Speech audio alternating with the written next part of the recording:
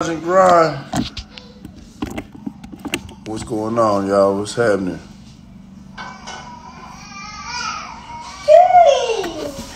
What it do? What it do? What it do? What it don't do? What it is gonna do? Another morning show, man. The Bully Breakfast Club, man. Just waiting on my co-host to touch down. Got a couple. I think I got some good topics to talk about. I don't think I know for sure, man. It's definitely something that people want to know. Some people might be interested in engaging in these propositions. There might be others that just don't want to. You know what I'm saying? So we about to see right now. What's happening, Juber?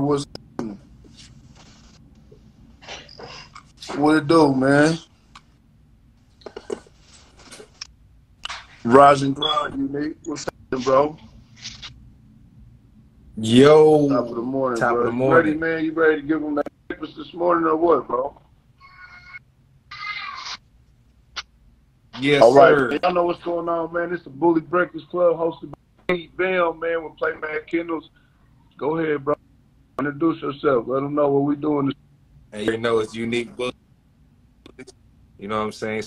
Straight out of Florida with it. You feel me? Home of the Wolf Pit, powered by the Pit, however you say, Pit this, Yeah. Pit that. You feel me? You're looking at Yes, two active sir. members of the Pit. You feel me? We come here every morning to, you know what I'm saying, to bless the Bullies family. Nothing but straight positivity. Start your day off right.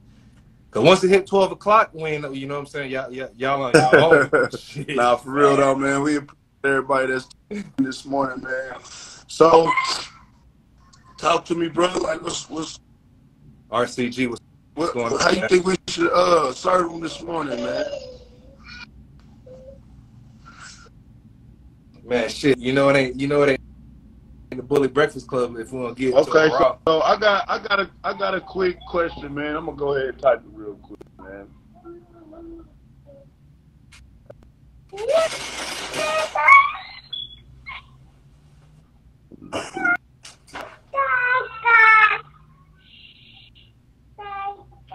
Top of the morning, everybody that's tapping in, you feel me? Okay.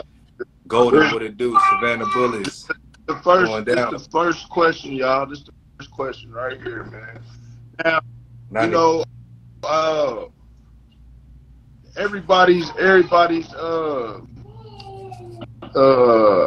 goal in this game is to achieve something. You know what I'm saying? A lot of people, you know what I'm saying? Let's talk about the people that aren't really too much dog savvy or not really into dogs, but still seek, opportunity with our community. You know what I'm saying? So there comes, I'm saying, co-ownership. So would that be something that you interested in, bro?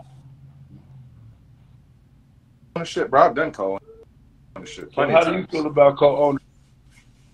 But the thing about co-ownership, like a lot of people don't understand, is that it's got to be a common understanding. It has to be a common ground where both parties actually understand.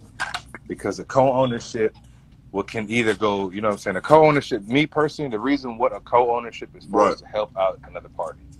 You know what I'm saying?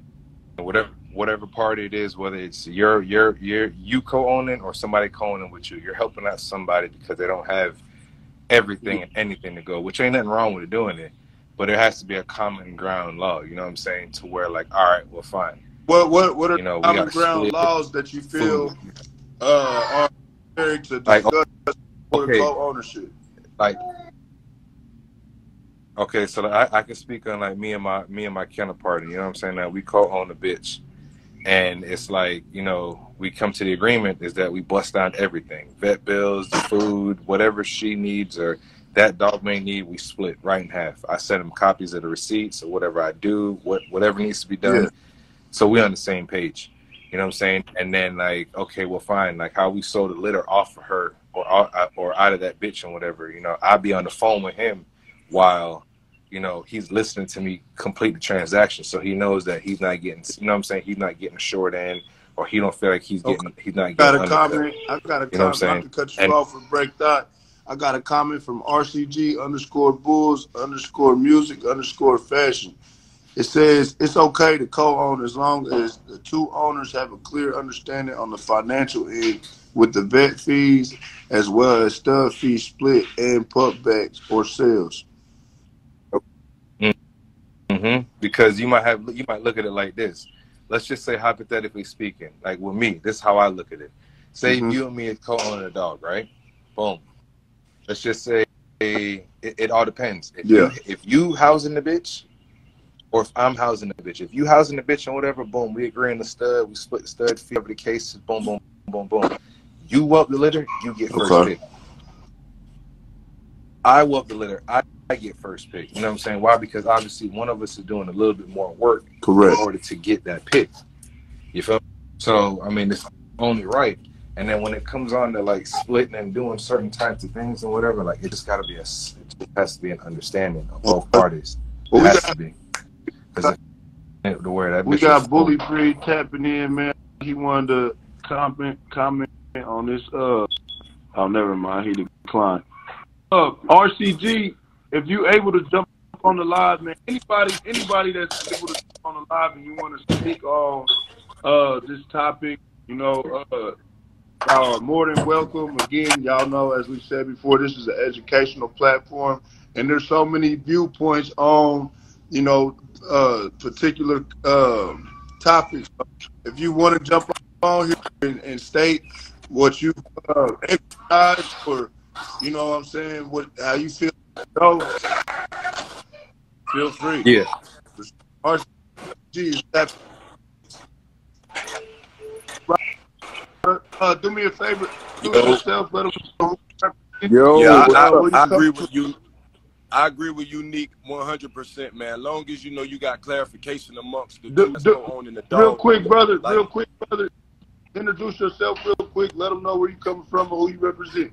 Quick. Oh, I'm from Florida. RCG Bulls _music_fashion.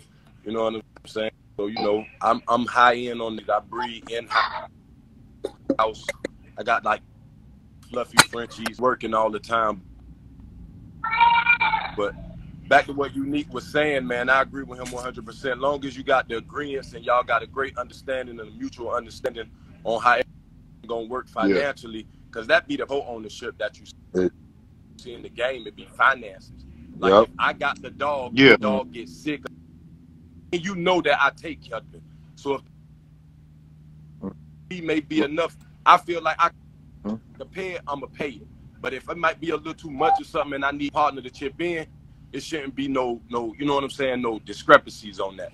Same as food, you know what I'm saying? Food so for the dog. Let's say, not to interrupt you, brother, but say that they weren't financially stable like that, and you were hit with a bill that was, let's just say, $3,000. Now, does this play any part of whatever the dog has a litter? Yeah, that's why I say if we conversating and we got this conversation, and this, more than likely I'm gonna go and co-ownership with somebody I really know, and I'm just keep it real. I'm not going to co-ownership with somebody I don't know. You know what I'm saying? Like if I know this guy and I know what he going through, he know what I'm going through, we gonna work shit out. But that's the biggest thing. We gotta conversate. We gotta have, you know what I'm saying, understanding on what's going on with co-ownership. Like you say, financially, I think that just be the biggest problem, bro. And like Unique said, if I'm doing deals, have him on the speakerphone. Let him hear what's going on so everything can be clarified. Yeah. Long as everybody got that, you know, that understanding that everything is cool and I know what's going on, everything be all right. But when it be that shady shit, he telling you what's going on, just telling you, it ain't gonna work. You know what I'm saying? So let me ask you, do you more so prefer to co-own with somebody that is into what we're doing? Or are you more so like, let's just say you weren't really financially stable, but you know somebody could, you know, finance what you're trying to do. They didn't have no knowledge in what you were trying to do. Do you feel like you can, you know, make something happen before, like something? Well, if you, I'm gonna be honest, if you know they have a business savvy, if you know they got business, you know what I'm saying, a mind frame, I'm pretty sure, because this is a business at the end of the day. You know what I'm saying? But because like me, sometimes it's not financial. Some people got great work ethic. You know what I'm saying? I might have a homie who don't make the bread, but he know how to keep these dogs bathed, clean. He got the kennel good. You know what I'm saying? So like sometimes it's not always money. Work come too. Like we got a lot of people who got the bread but poor work ethic. You know what I'm saying? Kennels look like shit. You know what I'm saying? So at the end of the day, it go hand to hand. You got work and you got money. So with me, I'm just more about if you are really about the game, about the dog game. And if you got the money, you got the money. But if you don't and you got the hell of a work ethic, we can work together. You know what I'm saying? Yeah, okay. I got a few comments from the comment. It says co-own is cool. Oh, real_King Bully says co-own is cool, but just sure you know what's or you do what's best for your dog. The money plays a part, but just sure you do what's best for your dog. Island Boys is yes, but sometimes me, sometimes you. Moon_Rock_Bully says co-own will definitely set apart a real friendship. Mountain Edge Kennel says, how do y'all charge for puppies versus co-owns? That's a good one. Let me I'm gonna go off of that right there. Mountain_Edge Kennel says, all right, how much do y'all charge? Let somebody else come in. No, I was asking you, bro. If you got time. He's out of here. All right, cool. Let me get Jessica on here real quick because she's real active in the comment section as well, man. Again, anybody that's on the live that wants to engage, Rise and Grind, let them know who him is, where you coming from, are you? represent. I'm I haven't seen you in a bit. Welcome. Well, I lost my other pages, so this is my new page. Okay. This is the topic. My name's Jessica. Who you are real quick, who you represent. Okay. I'm in Miami. I'm originally Family Frenchies. Now I'm Endgame Frenchies. I've been breeding for 10 years Frenchies, 21 years overall. I have bullies, Frenchies, English Bulldogs, and a few small breeds. What's up, Lucky? So this is a topic. Yeah. Hold on, because I still got my morning hair. This is a topic that I am passionate about because I have a lot of co-owns and they've all gone well for me. But I don't co-own with somebody that just hits me up and doesn't have enough money to pay for the dog and just wants to co-own because they don't have enough money to pay for the dog. What happens with that is that it never turns out right. There's two reasons people want to co-own with you. One is because they believe in your vision, they agree with where you're going, and they want to be a part of it. The other part of it is that, or they want a mentorship. The other part of it is that, damn, I know you're asking 6 for the dog, but I only got 3. So can we do a co-own? Because what happens with that is that they just really wanted the dog. And it just doesn't work out in the end because you don't have that intention of following or going or believing in or anything. They just want the dog to do what they want to do with their future breedings. So you can't do a co-own just because, you're going to cut a deal and make a sale. When I do a co-own, it's somebody that I've talked to, that I've seen at shows, watched the way that they make decisions and stuff like that with other situations before I even decide, okay, we could do a co-own. Okay. I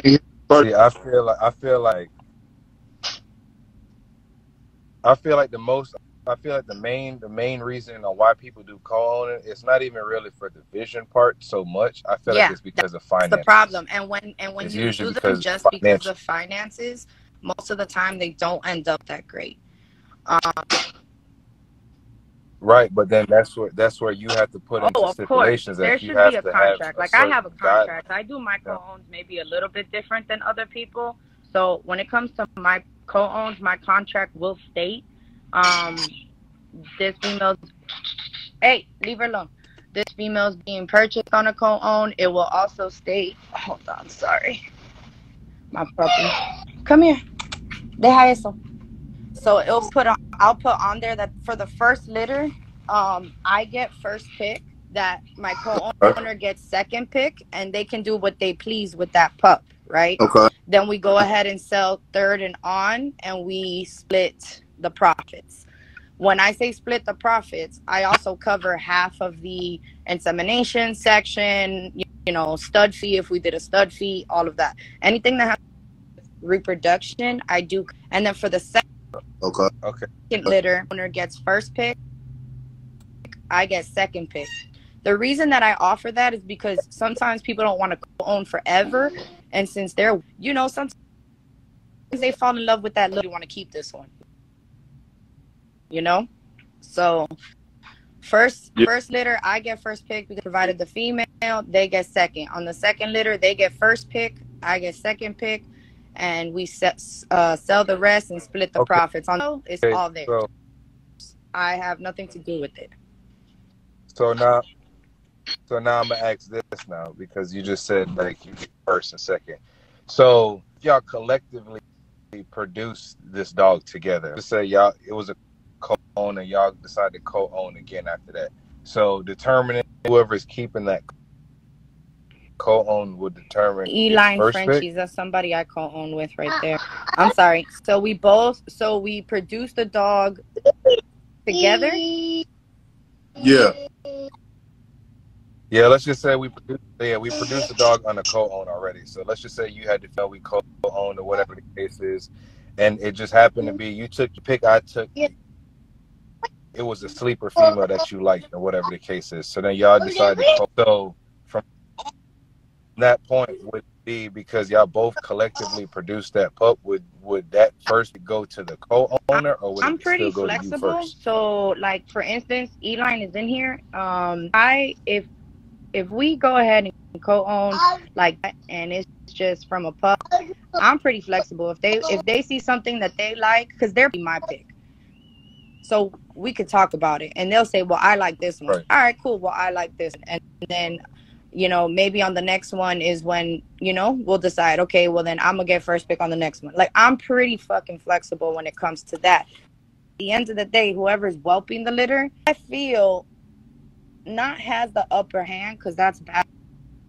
But, you know, and like I said, sometimes you fall for that one dog that you're like, oh, this is the one I want. You know? And I don't like to take that from them, because me taking that dog at that point and being, you know, no, the one I want, so I'm gonna take this one, that kills the relationship long term. And I would never want to kill the relationship long term if what's going for us is working. You know what I mean? Okay. So now let me ask. So the first pup that y'all co-own, like the first litter that you co-own with and whatever, are you whelping the litter? So the dog is your co-owner is whelping? So when I do a co-own, that they're purchasing a pup from me, right? They came to me and they said, hey, Jay, I want this pup. All right, cool. I don't want to get rid of this pup. I really want to own. All right, Jay, let's do it. So they'll go ahead and whelp the litter. They do whelp the litter. Now, if they call me and they say, damn, I have this family event, or I have this, you think you could take the litter, you know, for a couple of weeks, or you think you could take at 3 weeks, maybe you could start them on mush, this, that, and the third. You know, I'm flexible too. Like if they're local, then I'll do it. But a lot of my co-owns are not local. So I have a lot of co-owns in California. Yo. So, and I'm in Miami. Going down. So, but okay, but like, so like the reason why I asked that is because I heard you say that and I'm not going against about what you're saying. You feel me?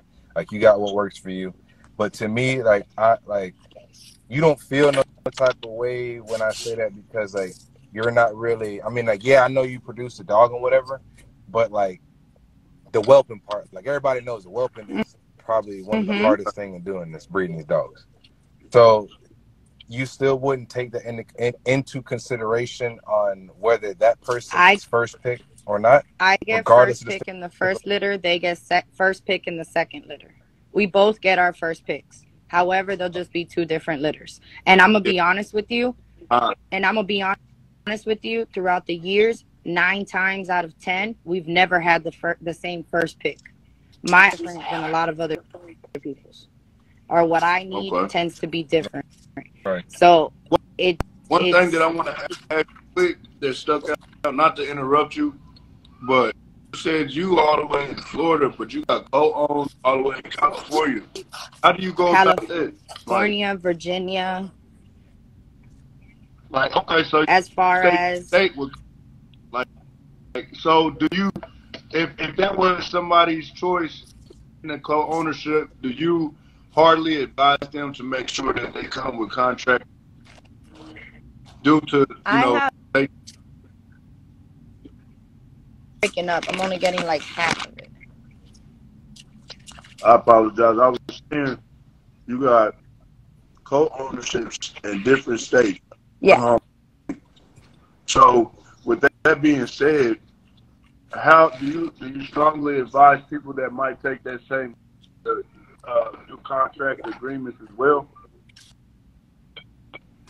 So, like I said, when it comes to contracts, I mean, with phones, I've most likely met these people before, either at a dog show that I was at in Cali. We've talked for a while, So, you know, things like that. You can't hit me up today. Huh? Your co-owners are more personal, like you know these people, so you're more familiar. Well, I don't know them like, oh my gosh, we talk every day, but I do know them, you know, like more or less. Like I have met them. I've had said, hi, my name is Jessica, you know, like I won't co-own with anybody that just calls me today and says, hey, I want to co-own with you. No, like we will talk. We will chop it up. We'll talk about what your vision is. Because I'd also like to make sure that I'm placing my dog with somebody that has not the same vision as me, but something similar, or that they're honest with me with what their vision is, you know? And I could tell them, hey, you know what? My lines, unfortunately, they ain't going to do good with that. Or, you know, hey, this is a good fit. Let's do it. Because I already have dogs that I know like what their capabilities are, you know, like I have 6th generation dogs. So that's why I'm a little bit not picky, but you know, I'm a little bit, I like to know what the person's vision is before anything. Quick question for you. Hold on, one puppy is beating up the other puppy. Can y'all stop? Can you hear me? Say it again. I said I had a question for you. How do you guys do your pet homework? Hold on real quick, Mom. Somebody in the comments asked her a question. Have you ever had a bad experience of a co-ownership? And how did you handle it? So I've been blessed to not have what I did have was maybe not a great financial experience, but I've not had a bad experience. And so my last co-owned litter not too long ago, probably like about 2 months ago, the kid, you know, he's new, but he listens. He did amazing at whelping the litter. I guided him through it, and he really fell in love with the boy dog in the litter, right? We had 5 puppies, and he really fell in love with another female in the litter, which would have been my first pick, to be honest with you. And I told him, you know what? We got 5 puppies. If you want to keep 2 of those puppies for you, no pressure. Keep 3 puppies for you, and I'm going to take 2. So I took 2 puppies from the litter myself and to do what I wanted to, and he took 3 puppies because his mom wanted to keep the little boy really bad. But he didn't want to keep the boy. He wanted to keep a girl. But he whelped the litter, and I'm not going to, you know, like, come on. I'm not going to fight and kill my very good co-owner that's taking care of the adult dog that did an amazing job for his first time whelping, that heard me out, that listened to me. I'm not going to cut myself for long-term business. So I was like, you know what? Go ahead and take 3. I'm going to take 2. And, you know, we call it an even split. And he was like, oh, my God, thank you. I was like, yeah, no pressure. You know what I mean? So sometimes you got to read the scenario, like what you have in front of you. You want to cut yourself. If it's going good, y'all get along, everything's going good, and the dogs are taken care of and, you know, cared for, there's no reason to fuck it up, you know? So now I got 2 puppies that I can sell 3 puppies, which was only going to sell 1 of the 3. So that's on him. So no, being that you did that on the next litter, do you told him on the next litter? Actually, he told me. He said, look, Jay, I know you really wanted the Merle one, but litter, can you get first pick from there? And I was like, sure, no pressure. Because I still got one of the dogs that I really like. You know what I mean? Like, again, she was first pick of the color. You know what I mean? Like, yeah. Right. Did AA Merle. So it was like, oh my gosh, I really want this. But there was still, like, if you see the whole litter, and I could show you all 5 puppies, we're all badass dogs. So it really wasn't a first pick in that litter. But he offered to me, he said, Jay, thank you for doing this. And he was like, on the next litter, first pick, because I know we didn't really kind of do it on this one. And I was like, no pressure. Let's, you know, take it as it comes. Oh, go ahead, Mom. My fault. How do y'all do y'all male co-owns? Because I co-own my male with my kids. I have a male in California. His name's Cairo. He is 3 years old now. I've been co-owning him for 3 years. And the way that my co-owns work for males is you pay half of what I want for him, and then everybody outside has to pay, of course, his stud fee, and we split stud fees. However, because she's the one that's going to the vet and pulling the dog and shipping it and taking, you know, time out of her day to get all that done, I give them, whoever takes care of the whole, you know, studying process, I give them the 500 extra. So like, let's say the dog stud fee is $5K, right? She gets 25, I get 25. But in reality, I'll take 2 and I give her 3 so that she can, you know, compensate with that extra 5 of having to run around, and God forbid she got to take the day off of work or whatever the case may be, you know? So I got a quick question for you real quick from Postman_Exotics. He says, so when you take a loss in the litter, pups die or something of such, how do you go by that? So you co-own the dog and all the pups died? Yep. You got to chalk it up to the game. Know that not everything is going to be rainbows and sunshines, and you go to the next litter. I think he was meaning more so like, what if they just said that? Are you going to want to see proof of this, or are you just going to take their word for it? I mean, I've never had an issue where I've had to say, send me proof. Most of the time they're sending me stuff, you know, as they're telling me. Yeah. Or they're contacting me, or we're FaceTiming as the pups are down, you know, going downhill. Like, I would never have to say, hey, go ahead and send it to me. No, most of the time they're calling me, they're asking me, hey, what can I do? Do you know what I should do? Look, this is what's going on. So I'm already in the process with them, you know, well, like hypothetically, let's just are you going to ask for, like, I need to see for, like, for sure? There should always be like open communication. Like yeah, there should always be open communication, and you should always send either a video as they're declining or after they've passed, you know, that that's really what I'm saying. You should know at the whole time. It shouldn't just be like, hey, pups are great, and then a week later, hey, all the pups died. No, that's a red flag, 100%. You know, that's a hold up, wait a minute. Right. You know, but if I'm in the process with you and you're contacting me and communicating with me, which is how it should be, then I wouldn't feel like, oh my God, I need to ask for proof, because I was in that process with you. Yeah. The question. So on the co-ownership part, right? Go ahead. How do you no, you good. So on that co-ownership and whatever, like, do you keep the paperwork on males and females, and it says it in my contract that I keep the paperwork. I release paperwork after the second litter is done and my pick is home. I release the papers and sign them over to them. I, you know, transfer them over to them. On my males, on my males, I also keep paperwork because they have the physical dog. I keep the paperwork. I go ahead and submit everything I need to submit for males and females and send everything out. Thanks. All right. So on your females, you only do 2 litters, yes. And then you let them have them for the third? Okay. Yeah, I try to do 1, but I charge a little more now, for my co-owns on females that you're only because gonna I'm do really 1 literally litter, going to yes, do 1. I do charge more. But there's times I've learned over the years that sometimes I don't get exactly what I want in that 1 litter. And when I say what I want, it's because it's what I want as my next lineup in my camp. Not because I want to go and make $20,000 off of the next litter. And it's something that I know I didn't want to exactly sell this female because I had a vision for this female. So now, real quick, I got another statement from section from Cookie Factory _burner. He said the stud owner has Thank you. Sorry, I wasn't looking at the comments. Thank you, guys. Go ahead. He says the stud owner has to approve the litters so they don't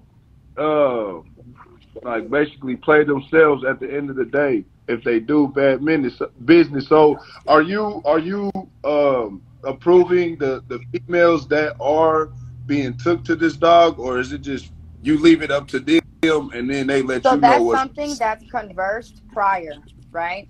So we talk about that prior to the actual co-own itself.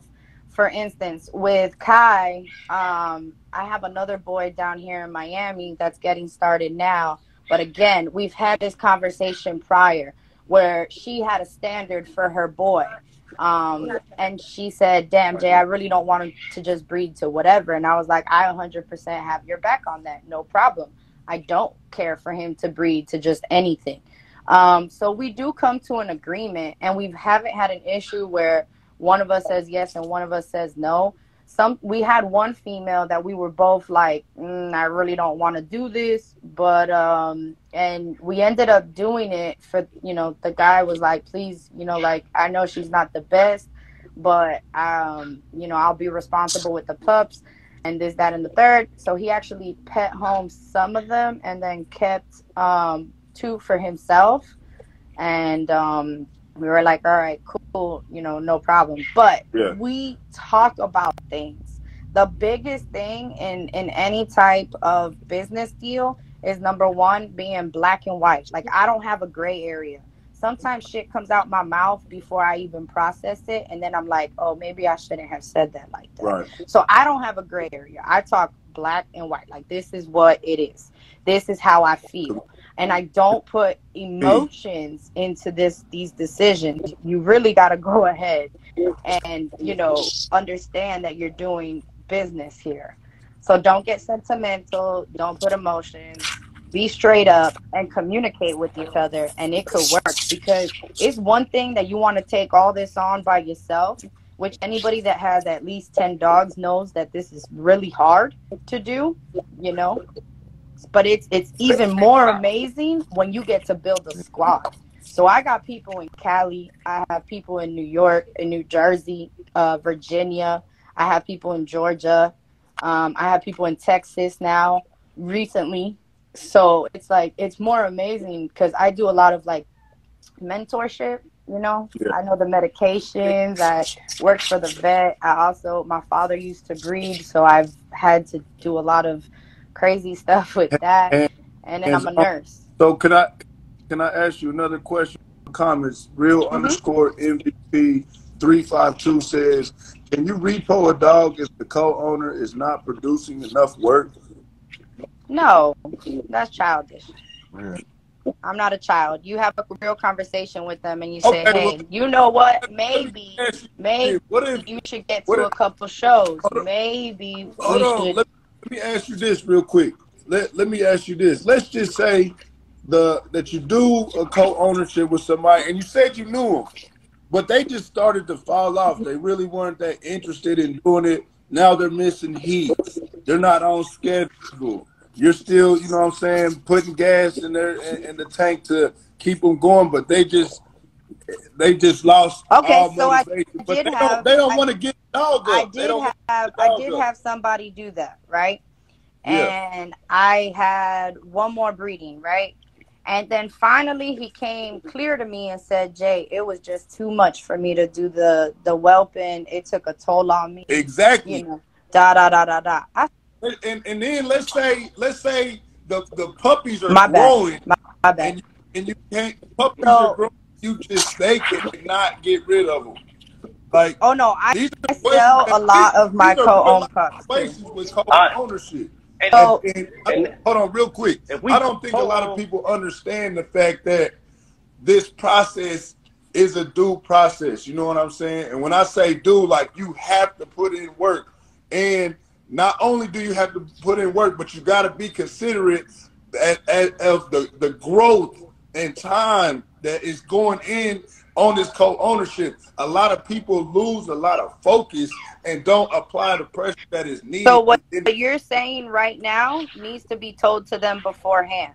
But now there is a part in my contract, right? It's a paragraph, because I make people sign my contract paragraph per paragraph, right? Okay. And the reason I do that is because I want them to actually, and I read it over with them one by one. So they initial every single spot. So if they do not, you know, stick to what the contract says, the dog can be surrendered back over to the original breeder, because I have breeder and seller and and all that stuff in the verbiage of the contract. So I'm trying to make it not so technical, but you'll go ahead and you know, send it back. However, this guy does not want to send the dog. They're not trying to give the dog back though. So let me just get to that part. So they didn't want to send the dog back. They fell in love with the dog. All right, cool. So listen, I want to finish off our contract. We got one more breeding. Go ahead and, you know, let's impregnate her, and I will whelp the litter. We'll take care of all our stuff, and then you're good to go. You're done. And if you don't want her third litter, that's on you. Oh, okay, no problem. It's just that, you know, the whelping. Okay, no problem. You know, like, I'm not gonna make a big deal when there's always a solution. Like, there is always a solution. So pretty much when you have to, because you don't know somebody else's situation. I had a co-owner that hit me up and said, you know what, Jay, I'm in nursing school. I don't even have the money right now. But when we have the litter and we sell the pups, you could take my part of the reproduction stuff from there. I said, cool, no pressure. Here you go. Go get her pregnant. Let's go do this thing. I'll do the AI myself. We're good to go. So I went ahead and did everything. All the whelping, I provided whelping supplies, you know, all the food, all the stuff. My kit, I basically gave him my kit. And I was like, I got you, no pressure. So once we pups, he gave me my money, and then we moved on to the next. Sometimes it's not everybody's always trying to go to fuck you. You know, like, nobody's trying to always screw you over. So sometimes you just got to realize that you're dealing with another human. And if you guys speak on it and be honest with each other, there's always a solution. Always. I respect it. Okay, so I got a question. So now, what if,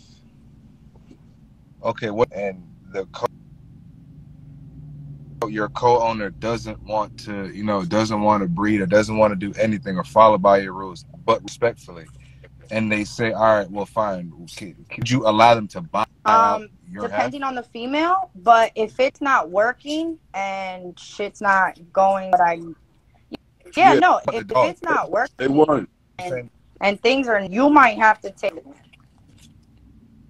off, because sometimes, like I said, no, everything is working, but they don't want to co-own no more. Yeah, that's what I'm saying. Like, what if they just say, all right, well, fine, you know what, like, you know what, Miss J, it's like, I don't really want to, you know what I'm saying? Well, I don't really want to, I don't feel like breeding. I don't want to do anything. I don't want to, they can buy me out. Have any litters. I don't want to set them. Yeah, but okay, you know that's what I was about asking. That sometimes is that that's why I'm like so picky, because if it's a female that I know I have such a fucking vision for, I'll be like, listen here. Either, you know, I'll give them the option. I'll be like, hey, what if I whelp the litter? I do one litter, and, you know, we do a one litter, and then you pay me out the rest, you know, the other half. Well, the reason why I asked, you know, you have something. No, there's a lot of people that were sold the dream and thought that they were going to make trillions and bazillion dollars in the dog game on their first litter and all this other shit. I'm realistic. I don't tell anybody that shit. I said, this shit's going to be hard work. Blood, sweat, and tears are going to go into this. You're going to miss vacations. You can't go more than a weekend nowhere. So, I mean, prepare yourself. So make sure that this is something you actually want to do. This is not play. These are little lives that we are bringing into the world. For sure. And this is not play in any which way, shape, or form. So Get shit together before, you know. Lady. But I mean, the reason why I asked that is because, you know, like, I know things like some people might be adamant, like, oh, well, yeah, you know, I don't want you to breed them respectfully because I don't want them to Oh, have. yeah, I don't want I've heard that. I don't want him. But if that's what was so spoken on beforehand, and sometimes they kind of mention something like that, don't push and try to make that respectfully decline selling them your dog or co-owning them the dog, because they're just not meant to be ready. Not all money is worth making. Right. So I got a quick question for you, real quick. Oh, go ahead, Unique. Go ahead. I got a question for you, real quick. My coffee. You hear me, Jay? Yeah, I hear you. All right, so check it out. As you know, and I know you know because this is your dog. How do you feel that the French Bulldog is the #1 dog in America? I like it. For real? I wish I could say I like it, but now everybody really wants to breed Frenchies. And so from a well-being perspective, what I've noticed over the years, because I do talk to a lot of people, I do help people with a lot of like what I call ICU puppies, intensive care puppies. Yeah. Aspiration, pneumonia, loss of, you know, hip dysplasia, spinal, you know, compression. There's a lot of different that I've dealt with over the years, not particularly in my program. I don't know if you know, but when I first started dogs, answer the Pandemic Bully's question in the comments real quick for me. Oh, what happened? Go ahead, okay. Jay, we listening. So catch the comments. So you know, now I'm seeing a lot more health issues in the Frenchies, in Frenchie litters.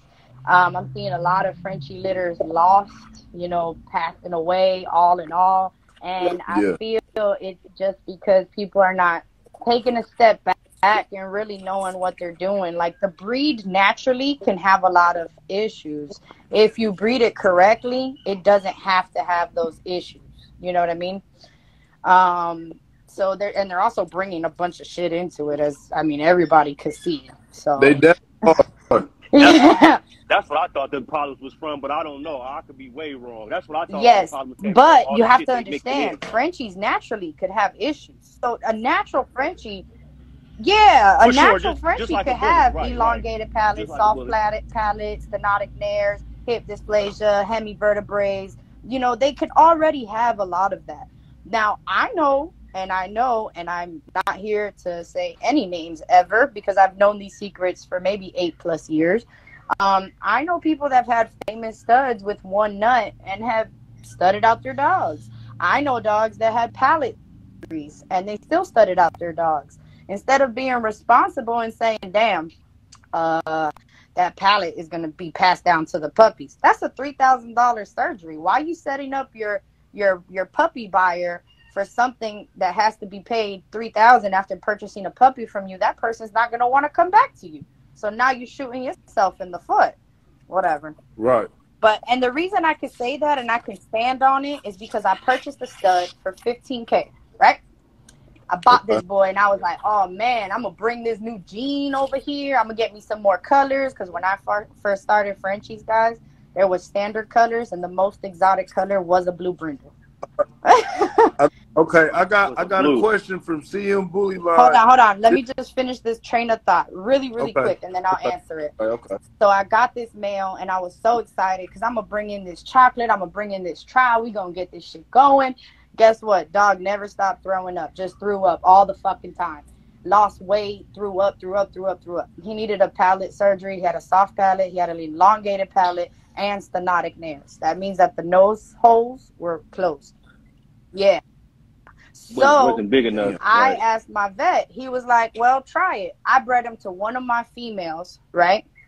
I sold those pups to everybody that has purchased a puppy from me before, and they knew off rip, right, that those pups could be prone to having that surgery done.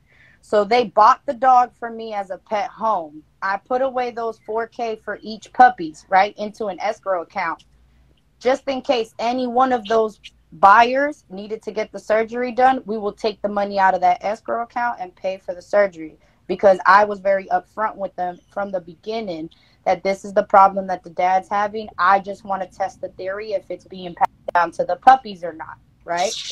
Beautiful boy. Guess what? Out of 5 puppies, 4 of them needed the surgery. So I said, okay, you're getting your nuts chopped off, and I put him in a pet home. He still lives an amazing life. He lives with my mom's neighbor, which is a gamer, which is on his couch all the time, you know, works from home, electronic IT person, whatever. And he's in a great home. He had his surgery. His kids had their surgeries, and I paid for that surgery with the money that they purchased those puppies with, because I knew what I was doing, and I had to be responsible for what is to come after. So it is what it is. You have to know what the fuck, you know, you have to know what the. Yeah, sure. All right, I got it. Oh, dang, her phone died. I got a quick question. She's going to tap back in. It said from CM Bully Line, he said the question is for all 4 of you. Where are you trying to go for your individual camps as far as vision?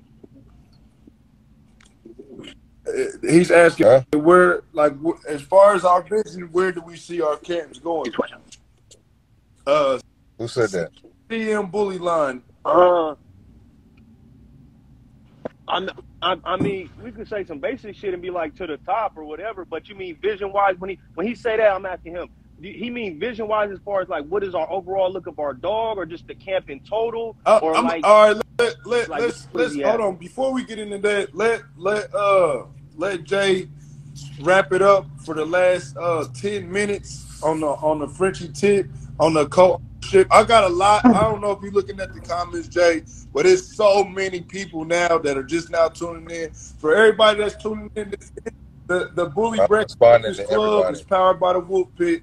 Yeah, this is where you get your education at. This is where you get the raw and uncut, real deal of information that you are looking for pertaining to any breed of dogs that you are breeding. Prefer more so the exotics, the French. We got a French breeder on here. Introduce yourself real quick, Jay, for those that's just now tuning in. Oh, hi.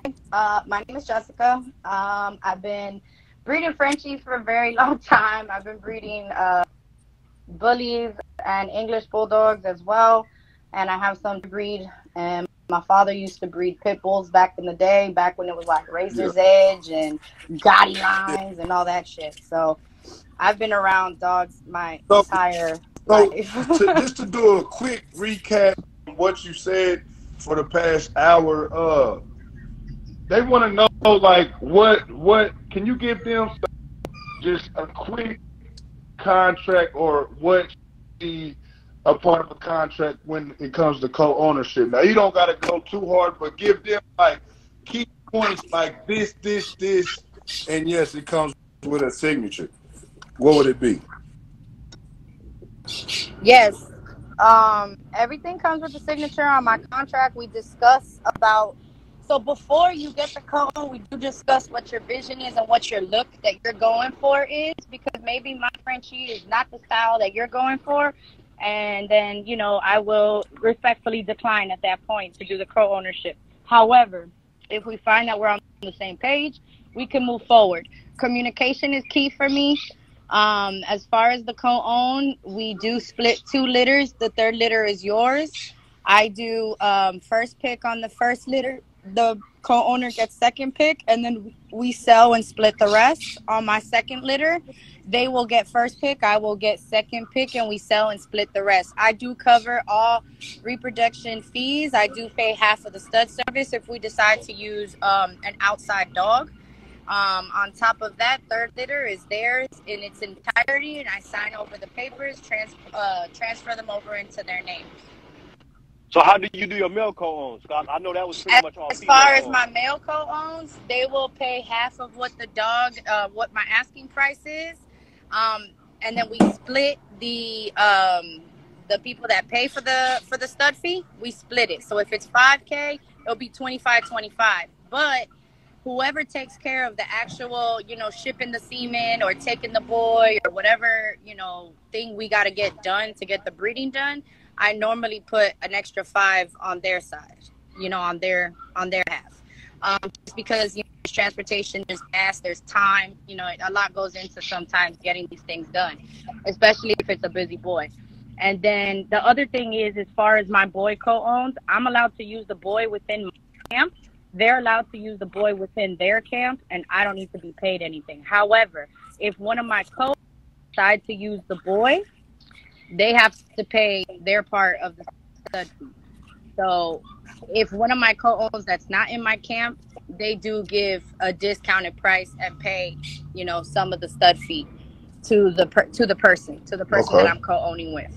So I know that sounds confusing, but I just like to make sure that I never feel like I'm taking advantage of anybody. So yeah, I have a bunch of dogs, but I don't want you can use them on all your shit. Like, that's not fair. So dogs, I don't have to pay nothing, but anything that's co-owned outside of my house, they go ahead and pay a smaller fee, but they still pay the fee that's spoken about prior to the co-own, but they still pay the fee to my co-owner that has that male, so that they still get something out of it. You kind of lost me there. So I'm gonna ask you like this. So if I co-own a male with you and I want to use them, are you saying that I would have to pay your half of the co-own? Is that what you're telling me? No. If we co-own a male together, you can use your dog on your dogs in your house as much as you want. However, I personally, I have a lot of dogs that don't live in my house, right? So you're saying if I want to come back and use one of your dogs, I would have to pay the other half of your co-own there? Me. Oh, okay. So like if you and I co-own a male, right? And I want to use the dogs for something that lives under my roof. That's fine. I could use it. However, if one of my co-owners that own a female with me say, hey, Jay, I really want to use that boy, I would tell my co-owner, that's cool, no pressure, but you need to pay half of the stud fee to my guy that has the boy, to you. For sure. Okay. Yeah. Okay. Because the dog does not live under my house. Yes, I co-own it, but So what I do is that half that they're gonna pay to you, I'll pay half, they pay half, and we just go ahead and take care of that. But I never want my male owner, right? Because if honestly, if I started using that male for all my co-owns and my dogs that live in this house, it's a lot. You're gonna eventually you'll start feeling a certain type of way. You know what I mean? Right. So that's why there's solutions for everything. So you know what? Make sure that you take care of people just as much as you want them to take care of you. So that's a fact. It's a two-way street. I'm gonna be honest with you. Everything has a solution. Everything could be talked out. Losing puppies isn't easy for anybody at any stage of this game. Even I, that's been doing this forever, still get affected by that shit. So everything can be, talked out. Everything is just a phone call, an honest conversation, a way of creating a solution, to be honest with you. Play Matt, was you gonna switch to the Go ahead. I ain't gonna lie. Go ahead and ask you, bro. All right, so now we co-own a male, right? Me and you co-own a male. I have a female over here that I co-own. How do you go about that if I want to breed the male to a female that I co-own with somebody else? If you want to do that, you can. It lives in your house? It lives in my house. I just co-own it with somebody else. That's on you. That's you. That's you. I only talk about the ones that don't live in my house. Okay. Anything that lives in my house, anything that resides at my address, we'll go ahead and. I'm sorry. Somebody's messaging me and they're saying stupid shit. Sorry. I just got a message, by the way, from one of your people in here that's saying, "Oh, you're so beautiful. Smile." Like I'm not even on camera. So yeah, no, I only speak on the dogs that are in my house, that I can use the male at no cost. But anything outside of my house, I like to take care of the person that's co-owning that male with me. Again, it could get intimidating, if I keep using him for outside dogs. And now the outside people, right, that don't live in my house are getting your blood. You're going to feel some type of way. So at least I want them to be compensated for it. Hey, that was very informative. Real talk. We got a lot of Frenchie breeders on here. Again, this is the Bully Breakfast Club where you come and get that good plate. You know what I'm saying? It's a lot of information that a lot of people are pursuing in the game on each lane when it comes to Frenchies and exotics. And, you know, I just want everybody that's in the comments, if you want to engage, we got a question bubble. You are able to request a live and share your thoughts on whatever topic is at hand. This is the Bully Breakfast Club. So just so you guys know on here, Platt and I met one time in Georgia, and the second time, you know what I mean. So we met the first time in Georgia, and I'll never forget him because I have gone out and bought what's that thing called that you wore at the South Carolina thing? Oh, you talking about the horn? Oh my God. So I found one the other day and I was like, I want this. And my kids were like, Mom, where the hell are you going to wear that at? And I was like, probably at the next dog show. Stop playing with me.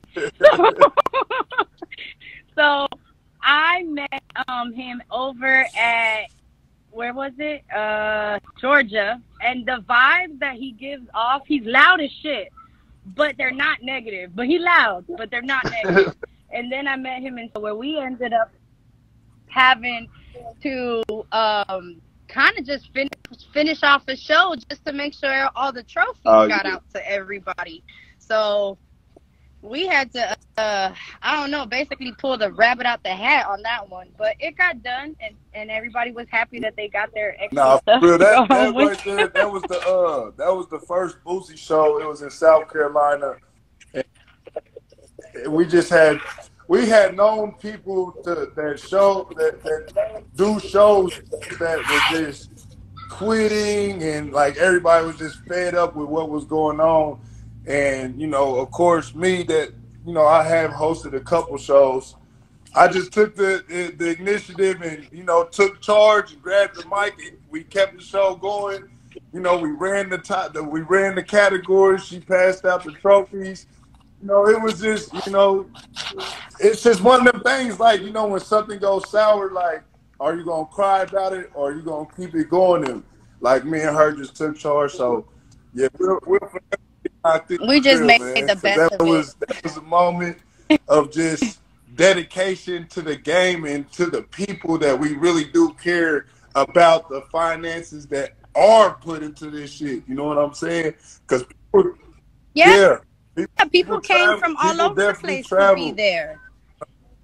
And people traveled with XLs. I have an XL. I don't know if you guys have an XL, but it is a bitch to travel with them boys. So I don't have any, but another 100 and something pounds. 168 pounds of pain in my ass. Okay. God damn. Well, that's a child.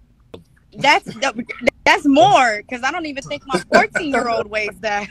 That's a baby man. Yep. Grown man. So let me tell you something. He's huge, and we took him to the Wow Factor in PA, and that shit was out this world crazy. Okay, so people came to that show from all over the place, and we just wanted them to, you know, be able to get their bang for their buck. And the categories were expensive anyway, so we wanted to make sure all the trophies got out.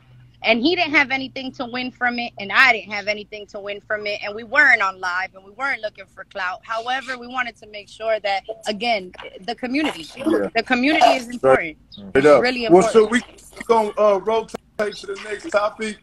Let them know where to find you at, Jay, and just let them know how you come in and what they have to look forward to in the near future with your camp. Well, as far as for me, I'm on a quest right now to finish getting my free next AKC championships, and then I'll be a happy person, which I already have the females. They're already in play, so I'm excited. I've already lost. I'm originally Family Frenchies, then I was Endgame Frenchies, now it's Jessica at Endgame Frenchies. You can go ahead and follow me. Feel free to ask me questions, guys. I do answer. Just don't get mad at me if I don't answer like right away. I will get to it, I promise. I'm also a nurse. I work 12-hour shifts. So you got to keep that in mind. I also have a real estate business. So I'm a busy person, but I do get to my messages. And hey, you have an too. amazing day, Appreciate you guys. jumping on the Bully Breakfast Club again. This is Monday through Friday, 9 Thank you. a.m. to 11 a.m. Again, thank you so much for having me, guys. Have a good one. Have a great day. All right, y'all, man. It's going down for everybody tuned in. This is the Bully Breakfast Club. This is where you get your plate before it's too late. We got a lot of new breeders. We got a lot that's thinking about getting into dog breeding. And this is just where you will come to get all the raw game. Any question that you got a question bubble right there. We go through the questions. We comb through the comments. If you want to get on the live and state your opinion, you know, everybody has a different perspective of whatever the topic at hand is. But let's go, Unique. What's going on, man? What's the next topic today, brother? Go give him a commercial. Say it again. Somebody in the comments, so they want to break. Today, all right. Okay, look, this is the commercial break. So, as y'all know, we got 3 active Wolf Pit members on here. The Bully Breakfast Club is powered by the Wolf Pit. So, this is what we're doing for the community, okay? This is one of the dog groups that are highly respected, booked for shows, engaging with the community on a whole different level, never done before, and a lot of people are interested. But on the contrary, there's a lot of people that don't really know about it. So, I'm going to tag the Wolf Pit page, okay? So what we're doing as a whole is simply this.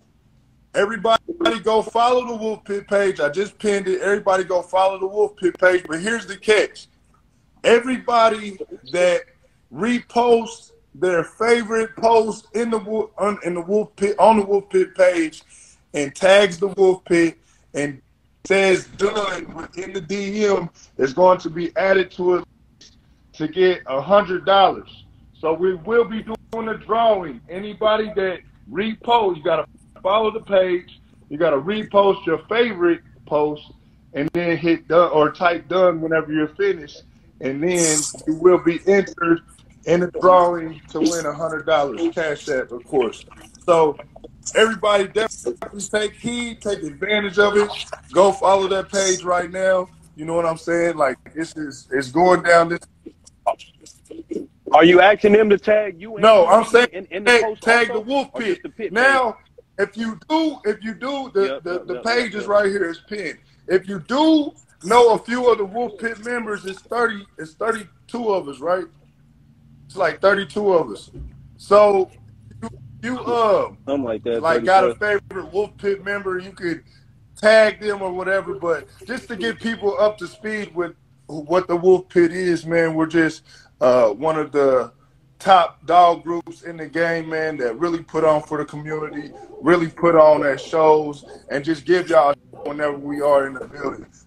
Phenomenal dogs. We got members with positive movement history, and we got members that will just give you a whole new, you know, insight when it comes to dogs. You know what I'm saying? So make sure that everybody right now goes and follows the Wolf Pit page. Get familiar with us, and you know what I'm saying? We're going to eat straight like that. All right, so let's get to the next question, man. We had it from CM Bully Line. He says, where are y'all trying to go for your individual camps as far as vision?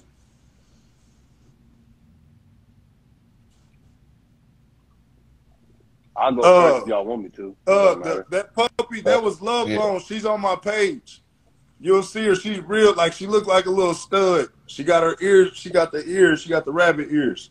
That was Love Bone. She's looking good. But go ahead, Mo, my fault. I didn't mean to cut you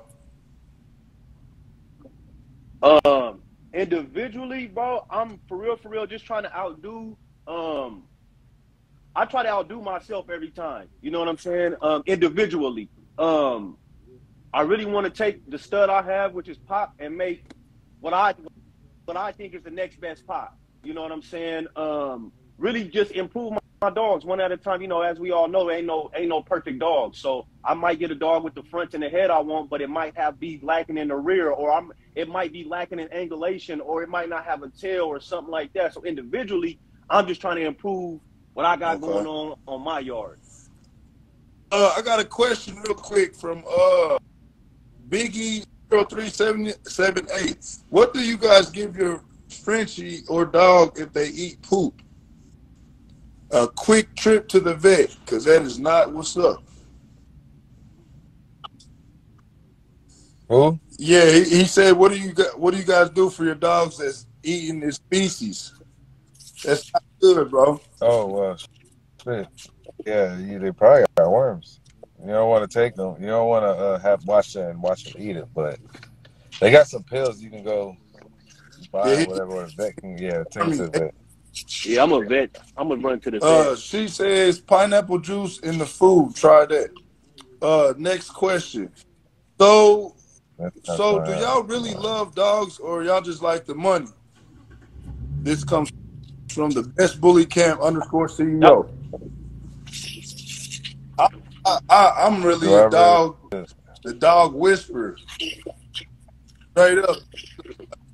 Yeah. I've heard this from a lot of breeders. They'll sit back and be like, bro, before I try to press for some cheese, like, I will give the dog away. You know what I'm saying? Like, that's just a real deal breeder for you. Like, now, don't get me wrong. There are opportunists out there. They don't care nothing about a dog. They don't want to deal with the dog. They don't want to do nothing that I do when it comes to this dog movement at all. You know what I'm saying? So, yeah, I'm not going to say there's people out there that are solely about the dogs, but they're definitely solely about, I just want the money. But, again, a lot of people say if you ain't in it for the money, then what you in it for? You know what I'm saying? But as a dog breeder, like a real dog breeder, bro, like they always say, like, do what you love and you won't be working. Straight. And you won't be working. Yeah, I feel like anybody who lie and say they not in it for the money is a fucking lie, because whether you saying I'm only breeding to take care of my dogs, or I'm only selling this pup so I got vet bill money, or whatever it is, you need the money to go to the vet. You need the money to pay for the dog. You need the money to do anything. So in a certain aspect, we all breed for money. You know what I'm saying? For sure. Right. So don't tell y'all different, man. Yeah. Next question. Good morning, fellas. Got some hung papers. Any suggestions? Buy the dog with papers, but not legit. Ooh. No, dog start over. You could. Hold up. Okay. I might have a solution. So, good morning, fellas. Got some hung papers. Any suggestions? Tell him to tap in. If he ain't still on here.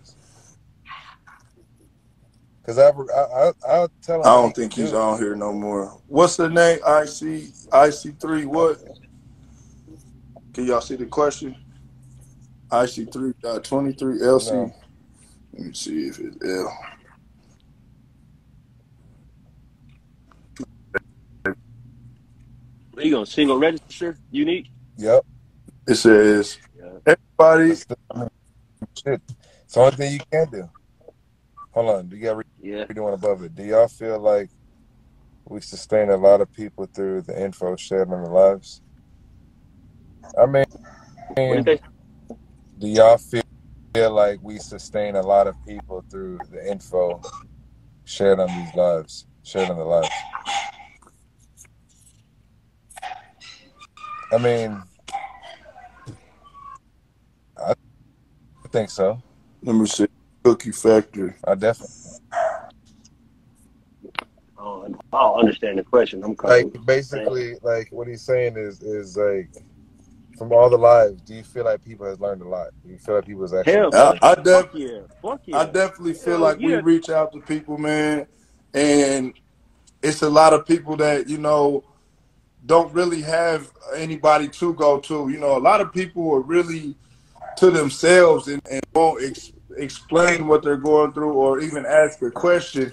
So just think about it, like, for instance, we got people that support us, never engage with us. We don't know why they don't engage, but some of the times we ultimately think, oh, they lurking. You know what I'm saying? But it could be a person that's simply not not good at being verbal or outspoken. Yeah, and are really, or social, you know, taking up game. So this platform is for those individuals because it's a lot of people on here that's engaging, asking questions that have never even DM'd any of us. You know what I'm saying? So they actually see what we do every morning and who we bring on. Not just us, but we respected breeders. Not just one breed of one breeder of a particular breed, but different types of dogs. You know what I'm saying? So it's definitely it's definitely, you know what I'm saying? You know, people are leaving here learning something that they never knew today, for sure. And that's every day. He says, as long as you the real underscore MVP says, what is the best kennel, or not the kennel club, but he's saying, what's the best kennel club to register your dogs with? I'm IBKC, and I don't like them. So what's the best registry? I got a few. Yep, I got a few ABR. I got UKC when I was doing pockets, ABKC, USBR. I think I already said that. BRC, like these is all that was when I first started though. But let me get back to Burners. ABR. He said, I feel like that's why the market is down for a lot of people. A lot are learning that don't deserve to be sustained, is my point. Well, why don't you get on the live, bro, and talk to us? Yeah, and then too, even with that being said, only way somebody's gonna learn is if you teach them. You never want to keep nobody beneath you or in a ignorant state if you can help educate them. You know what I'm saying? That ain't gonna do you no good, nor them. You know what I mean? Yeah. That's my opinion. You know what I'm saying? Okay. Yeah. No. What's going on, Cookie Factory? Introduce yourself. Let them know who you represent, where you come from. What's good, bro? This Cookie Factory, man. We down south. We in Arkansas, 45 minutes outside of Memphis. Okay. So what I was saying was not saying that y'all doing something wrong. You feel what I'm saying? Because y'all talking good shit. It was just a question and an observation that a lot of people in this game that come through the lives, like they're sustained through the information that we share through the live. You feel what I'm saying? Okay. And a lot of people in this game, we all know, they not even dog people. They not in it for the dogs. You feel what I'm saying? Okay. That's what I'm saying. Like, I don't think we realize how we've created a lot of the drama and shit on ourselves. Because we sustain a lot of people in this dog game that don't deserve to be in here. If you can't go to the person you bought your dog from and get info, then what are we doing? You feel what I'm saying? I ain't buying my dog from a person that I can't go talk to them about how to breed it, stuff like that. Info, medications, different stuff. You know what I mean? Like you have people jump on the live, they want to know, okay, so they still at the base points of, okay, so what do I give my dog? You done bred the dog, you done did all of this shit, and you don't even know what kind of mush you gonna get a dog and stuff like that. Like those kind of things. Not saying that somebody's wrong for giving the info, but we sustain a lot of bullshit within our community by being people that give that free game like that. Not saying you're supposed to charge somebody either, but do you see like the kind of give and take of that? I mean, I see what you're saying, but at the end of the day, bro, I always say this: if you got motion, it really doesn't even matter. You know what I'm saying? If you, I know what you're saying. Basically, the game is to be sold and not told. Basically, when you say motion, what you mean by motion? To me, don't got nothing to do with the info. No, when I say motion, because basically what you're saying is, and correct me if I'm wrong, you saying the game is to be sold, not told. Okay, but let's just say we are. I'm not necessarily saying that. I'm saying you're supposed to get your game from a person that you get close to, and you and groom you. You feel how y'all got the wolf pit? How y'all got people? You supposed to get the game from your mentor and your groom different breeders. Y'all not grooming each other on live. Y'all grooming each other through y'all own little methods and how y'all communicate. You feel what I'm saying? Okay. So you feel like we groom each other outside of a live? 100%. You feel what I'm saying? Okay. So what would you call the live then? What would you call us doing this right here then? Oh, you're grooming other people outside of your group, right? Okay, but you just said you want to get close to somebody, and basically you're gonna confide in them when it comes to you breeding. Correct. So that would be your mentor. Correct. So let's say this: it's 99 people on here. Out of all these 99, let's just say it's 100. You got a quarter, I got a quarter, Unique got a quarter, Mo got a quarter. All these people are about to gravitate to us and get closer to us because what? We're informative. Not only are we informative, but we got the work, the paper trail behind us, our work. You know what I'm saying? So now I don't feel like anybody is going to sit back and confide into somebody that can't show no proof of work. Black Diamond, you know what I'm saying? Black Diamond kind of see what I'm saying. I'm not saying that it's anybody's fault. You feel what I'm saying? I'm just saying, like, I think we sustain, just like I was saying at first, I think we sustain a lot of people in this game because we are so open and want to be open with the information. Is that 100%? What you're saying? And you feel like they don't put that work in that they should prior to asking the question? 100%. Okay. So we sustain them, and they don't pretty much. You say they don't ask questions because. See what you're saying? I nevertheless, like, even people that I've done business with, they know I'm here, but I'm not about to do everything for you. Right. You know what I'm saying? Right. Even let's just talk about the pit. We got all these members, but we all got different parts to play, and we got to exercise that part. I can't do what he does, or they can't do what I do. They got their role, and they execute that. You know what I'm saying? Correct. But when it all comes together, we all eat. You know what I'm saying? So, yes, I 100% agree that anybody that's going to engage in anything definitely has to pull their weight. And I feel like do a little homework, at least. Yeah, for sure. Like, I don't feel like, I mean, just think about it. Let's just say, hypothetically, and this isn't the fact, but let's just say we weren't stand-up breeders and we on here acting. And now we just cold misled you and your whole program failed. You know what I'm saying? Yeah. I get what you're saying. So, yes, I think it's super important to always do your own research. I tell people all the time, because I'm pretty sure like you, like Unique, like Mo, y'all get a lot of questions every day. What do you think I should do about this? What do you think I should do about that? And the first thing I say, well, I mean, you could always Google it. Yeah. Because there's nothing better than to educate yourself. You know what I'm saying? Let me ask you this. Do you get the response that's kind of like, do you feel like you saying Google it goes against the grain in today's world?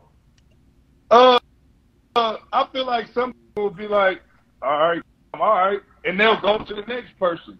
But at the end of the day, if I say Google it and follow that with, you know, there's nothing more important than self-help or self-education. There are a couple remedies, but let's just say the remedy that I choose is not what you want to do. You know what I'm saying? Right. Because a lot of people be like,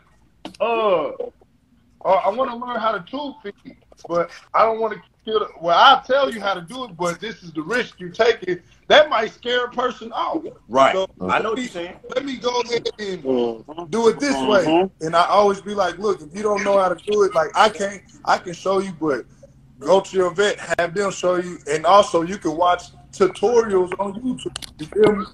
Yeah. On YouTube, yeah, that's my answer. I don't never for real. I'm a YouTube dude. So that's the only thing I was saying. I was just asking, do you feel like, you know, a lot of the lives that go on with all the info, the good dog talk info, do you feel like it sustained a lot of people in this community that don't deserve to be in this motherfucker? Now, what do you mean, like, don't deserve to be in the community? Because are you saying because they're not dedicated and willing to learn for? They don't give a fuck about the dog. So, they hear just for the money. You feel what I'm saying? Like, that's what I'm saying. We sustain a lot more people than are actual dog men in this community. At the end of the day, bro, let's just say this, though. They asked us questions. I don't think the questions stop there. You know what I'm saying? Yeah. 100%. And I'm just being real. Like, I don't think the questions is going to stop, because if you're not trying to learn on your own, and let's just say you ask me a question, I tell you, but you like, well, let me go to Unique real quick and ask him to see if he say the same shit. And he don't. So then you go to Mo, and he don't say nothing that we just said. Like, the questions is going to still keep going, but it's going to be somebody that persuades them. And let's just say they didn't know what they was doing. Right. Yeah. Who's really getting played? You playing yourself, not trying to educate yourself on something that you're engaging in. And then at the end of the day, all that shit gonna weed itself out. They might have a good year run, a year or two run. They gonna weed themselves out eventually, because this ain't what they love. They not invested. This ain't what they actually interested in doing. You know what I'm saying? Rack Runner _Bully says, how y'all know? Me personally, I do a lot of research on the internet, bro.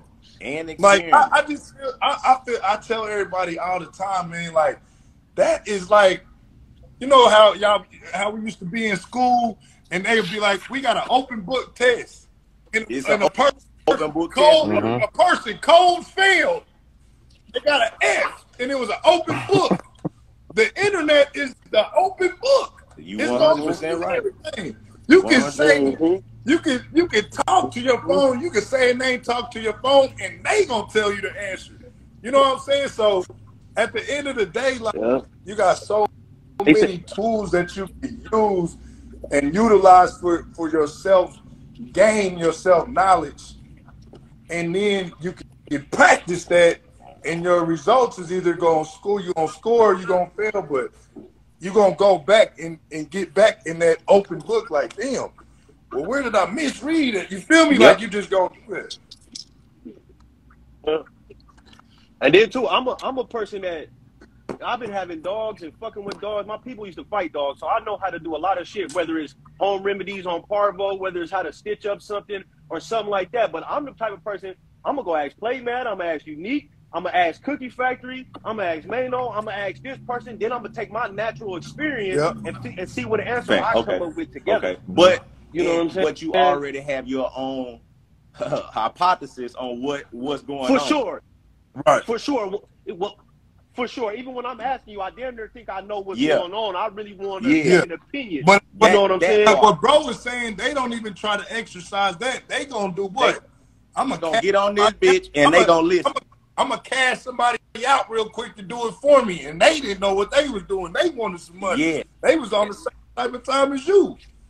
So it's you feel me? Like that's when I say don't deserve it. That's what I mean when I say don't deserve it. Like they ain't even trying to put in no effort. They just kind of leaning on the next person every single time for info. Yeah, I mean I understand what you're saying 100%. Or tapping into the live when you got a live in the question box and you feel what I'm saying? Yeah. That's just whatever they got going on at the moment, they gonna hit the question box versus trying to let me see if what I can find out. And then let me go see if what I found out match up with what one of these people tell me on the back line when I ask them. No, you 100%. But let's just say now one of them people that you ask can pull up and demonstrate. You feel me? Right. So like again, people tell them how you feel, bro. Tell them, Burner. Like tell them exactly what you trying to say. I feel like this community that we have, it will only elevate if we do more research ourselves and not depend on, you know what I mean, the word of somebody else. Without doing your own research, without trying to figure it out on your own first, like what knowledge are you really gaining? You just getting past info. That's just like the hung paper shit. A nigga gonna sell you the poem that the person before him sold him. Now, for real though, and one thing that I want to include with what bro just said, bro, people, do your own research. Like it's not gonna hurt nothing. Shit ain't gonna take 5 minutes. Go ahead. I said shit. It ain't gonna take 5 minutes to hit the Google and ask the question. It ain't. I'm telling you, like even like okay, let's just say this. I sell a lot of raw meat for a dog's diet.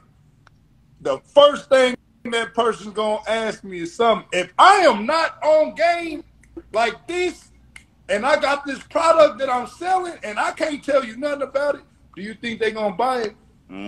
They not gonna buy it. You got a dog, you can't even tell me what shots to give a dog, but you got dogs. Think about it. Okay. That's I get what you're saying, Burner. Like that was a very strong topic to talk about because a lot of people do not want to put in forth effort. And then one of my homies on the comments said, but you're asking the phone how the phone ain't never dropped puppies or well puppies. You absolutely right, bro. So therefore, you got to comb through these breeders, see who's really a breeder and not just a dude or a woman that got dogs for sale. Right. You see what I'm saying? It's a huge difference. It's a big ass difference. So yeah, he said ballistic_label says learning involves asking questions and building. Absolutely. And remember this too, y'all. There ain't nothing weak or soft about asking for help at all. Yeah, I always was told ain't no dumb question. Midtown Bulls said teachers don't stop teaching because some students don't belong. Right. I disagree because now the kids are way dumber than what we were. They stop teaching because they gotta fucking control the bullshitters in the class. Unique_Frenchie_Empire says, so by getting on live and asking questions, isn't that trying to learn? Not saying that that's not trying to learn. He said do some more research outside of the live. That's what he's saying. Bro, saying to the live specifically only to take this info. He ain't saying that. 100%. Am I right, Cookie? But this is what happened. This is what's happening to him, Mo. He got hella people asking questions, and he looking, and he don't see no word. You feel what I'm saying? He getting irritated.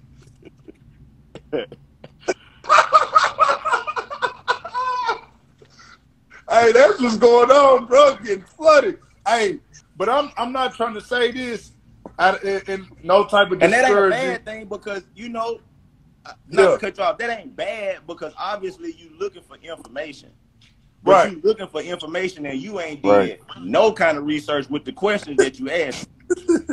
No, but look, I'm not trying to discourage nobody, bro.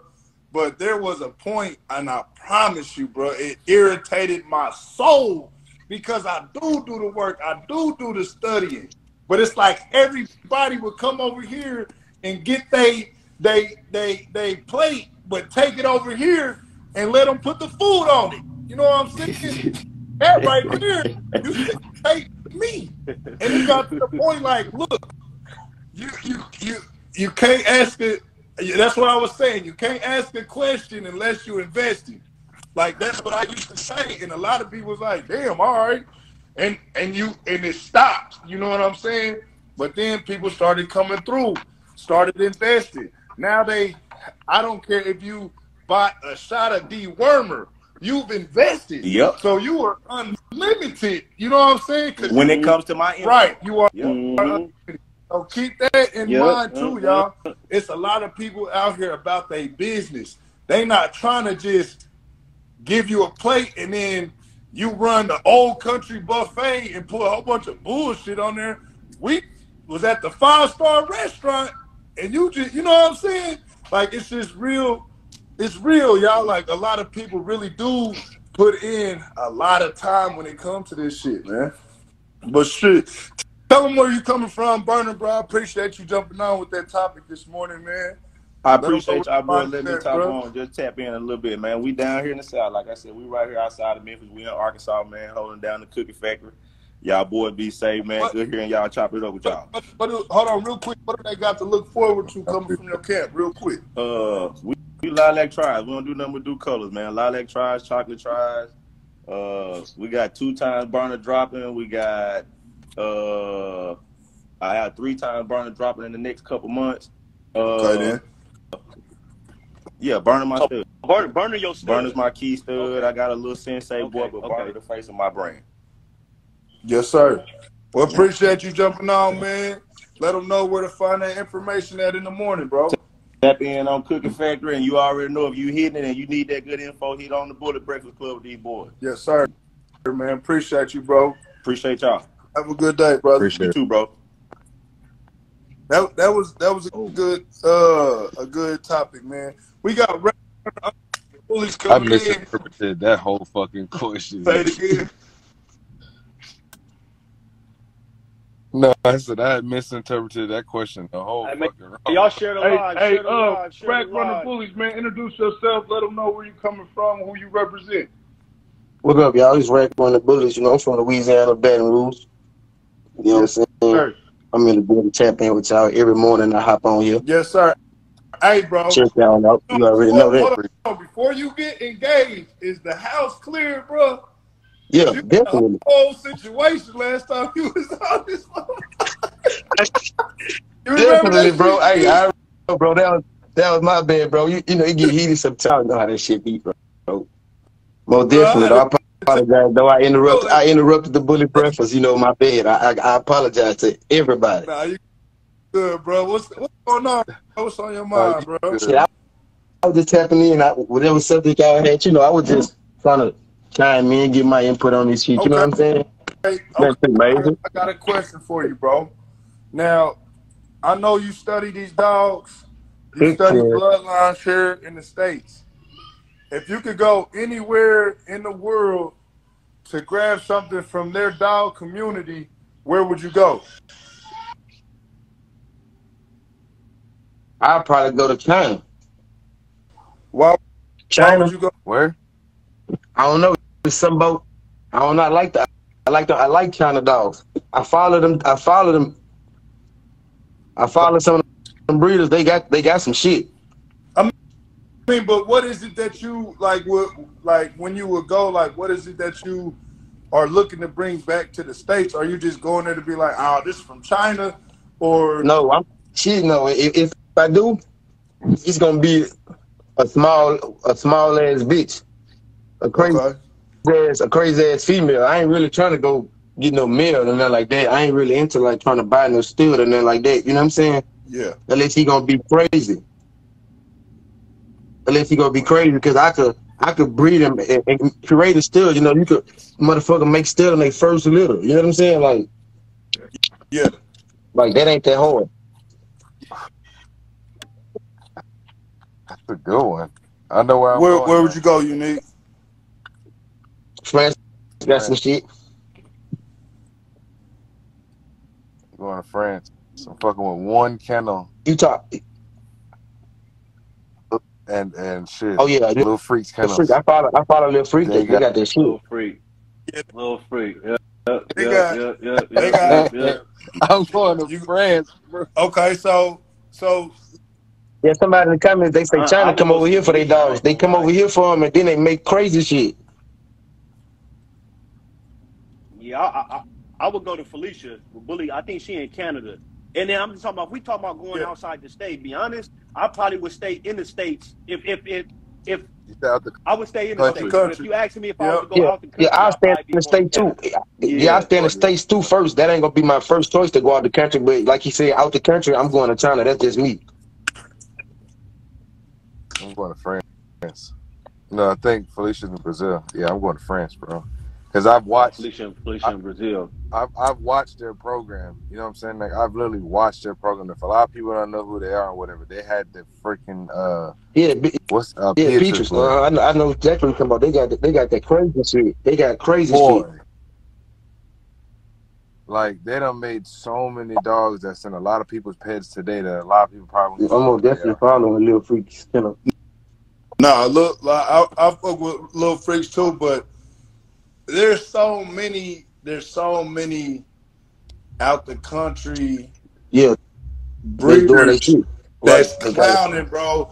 I'm not gonna stun, bro. Like, I don't have a particular one-stop shop, but I definitely want to go on tour, bro. Like, I really want to go on an outside the country tour and hit the Philippines, China, Texas bred bully. France. China got the crazy nanos. I want to go to the UK. Like, all this shit, like, bro, it's beyond us, man. And the culture and the communities are way different. It's crazy. It's bigger than just us with that shit. I ain't lying. Like, even with the pot, y'all know I like all dogs, but I know the UK is huge on pocket bullies, man, and they love Big Bam. And I don't know if y'all are familiar, but in the UK and in a lot of countries, they're not allowed to chop on the dog's ears or nothing. But you see some beautiful and handsome dogs that are just, man, bro, you'll just be like, damn, and it ain't even here. You know what I'm saying? So that's one thing as a dog breeder, man. Like, I'm so open to expanding my horizons with this shit, man, because we definitely got a support in the UK. You know, we've had a few foreign people jump on our lives before, not this particular morning show, but just over the course of years, like, we've really with the UK tapped in. You know what I'm saying? Shout out to Golden Child. He was, you know, on the live with Korea. You know, he was the person that had me on live with people in Korea. You know what I'm saying? And like, bro, they're just rocking with us, bro. Like, for real though. So I definitely you talking about when I think I was on the live when the dog he about to get, the dude who got that dog. Yeah, I was on the live. Shit, I was on here. Yep. I was watching. Hey, fellas. I'm about to tap out, man. Hey, man, shout out to the Bully Breakfast Club with Play, man, and Unique, man. Every morning, 9 to 11, man. Y'all tap in. It's the only place you gonna come get you some free game. Yeah, man. Come get a plate, for man. sure. But straight up, Mo. Appreciate you jumping on this morning. I'm Golden Child is about to tap in, man, and I'm like, bro, when I tell you I be talking to bro all the time, like, we really about to go on tour, man, like, and go hit these different countries and see what's going on. Oh, so you just gonna leave me out of it? Nah, bro. Hey, I think it'll be a great thing, bro, for us to all get together and go on a tour. Yeah, that'll be crazy. Like, for real. Bro, do you know, like, the history we gonna make, bro, by really rubbing shoulders with these foreigners that already know who we are in a whole different country? I don't think no shit like that ever been done anyway, Play, man. Ain't no shit like that been done. Like, exactly. That's no, they have. No, they have. Who did something like that? Quan. I'm talking about like more than two. I'm talking about like 5, 6, 7 breeders going to just them two. I know them two. Nate Hernandez with Drips Line. familiar with it. Right. I know Daquan, I know who Gator is, you know what I'm saying? But I'm talking more of our, you know what I'm saying? I got something else that I want to talk to you about too. To everybody, our generation. Hold on, y'all. To everybody, my bad. So look, man, check this out. A lot of people ask, and it'll be a lot of older people. You know what I'm saying? Older than me. Now I'm 33. I'm in the game. I know a little bit of history, but I don't know a lot. You know what I'm saying? But I know what's current.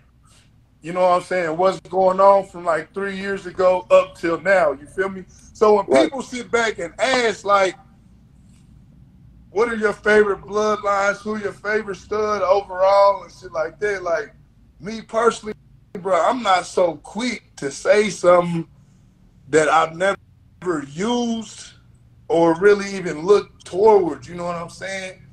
And I don't know if a lot of people feel like this, but it just sometimes it comes down to me, like, you know how it's a lot of younger artists and like the hip hop culture, which dog culture, like, again, how we was just talking about studying, like, it's important to know our history. But they'll ask them, well, what you think about Biggie and Tupac?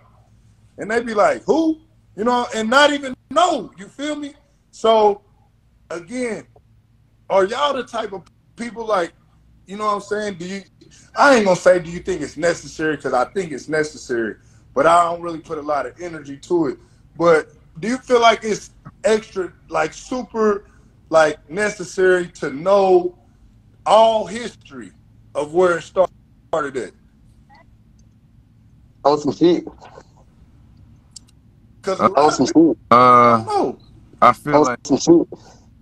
Yeah. But I mean, not far as going back to like Notorious One, Gotti, and all that shit there. You ain't got to go back that far to, like, you know what I'm saying? Like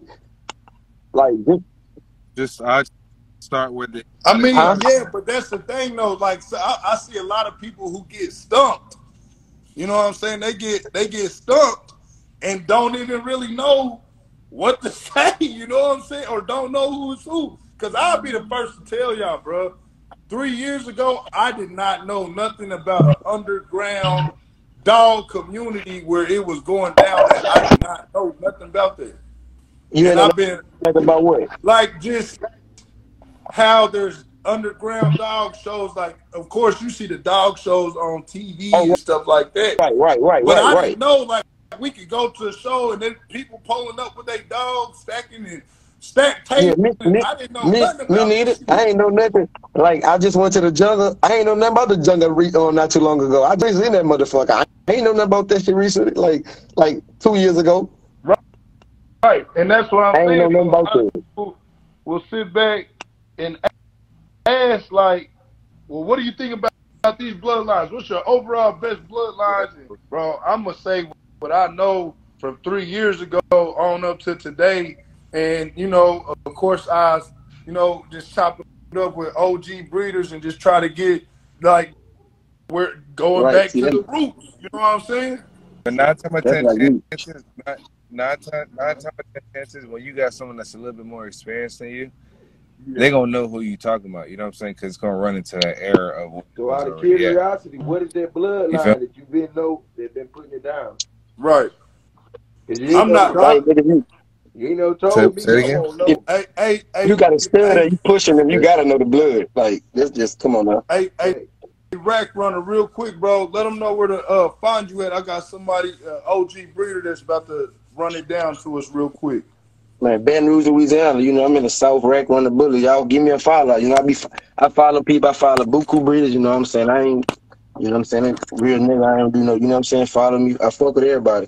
For sure, bro. I appreciate you jumping on the Bully Breakfast Club this morning, bro. Yeah. All right, no, appreciate it, bro. No problem, man. All right, so I got another. Go ahead and hit the X for me, brother. I got you, bro.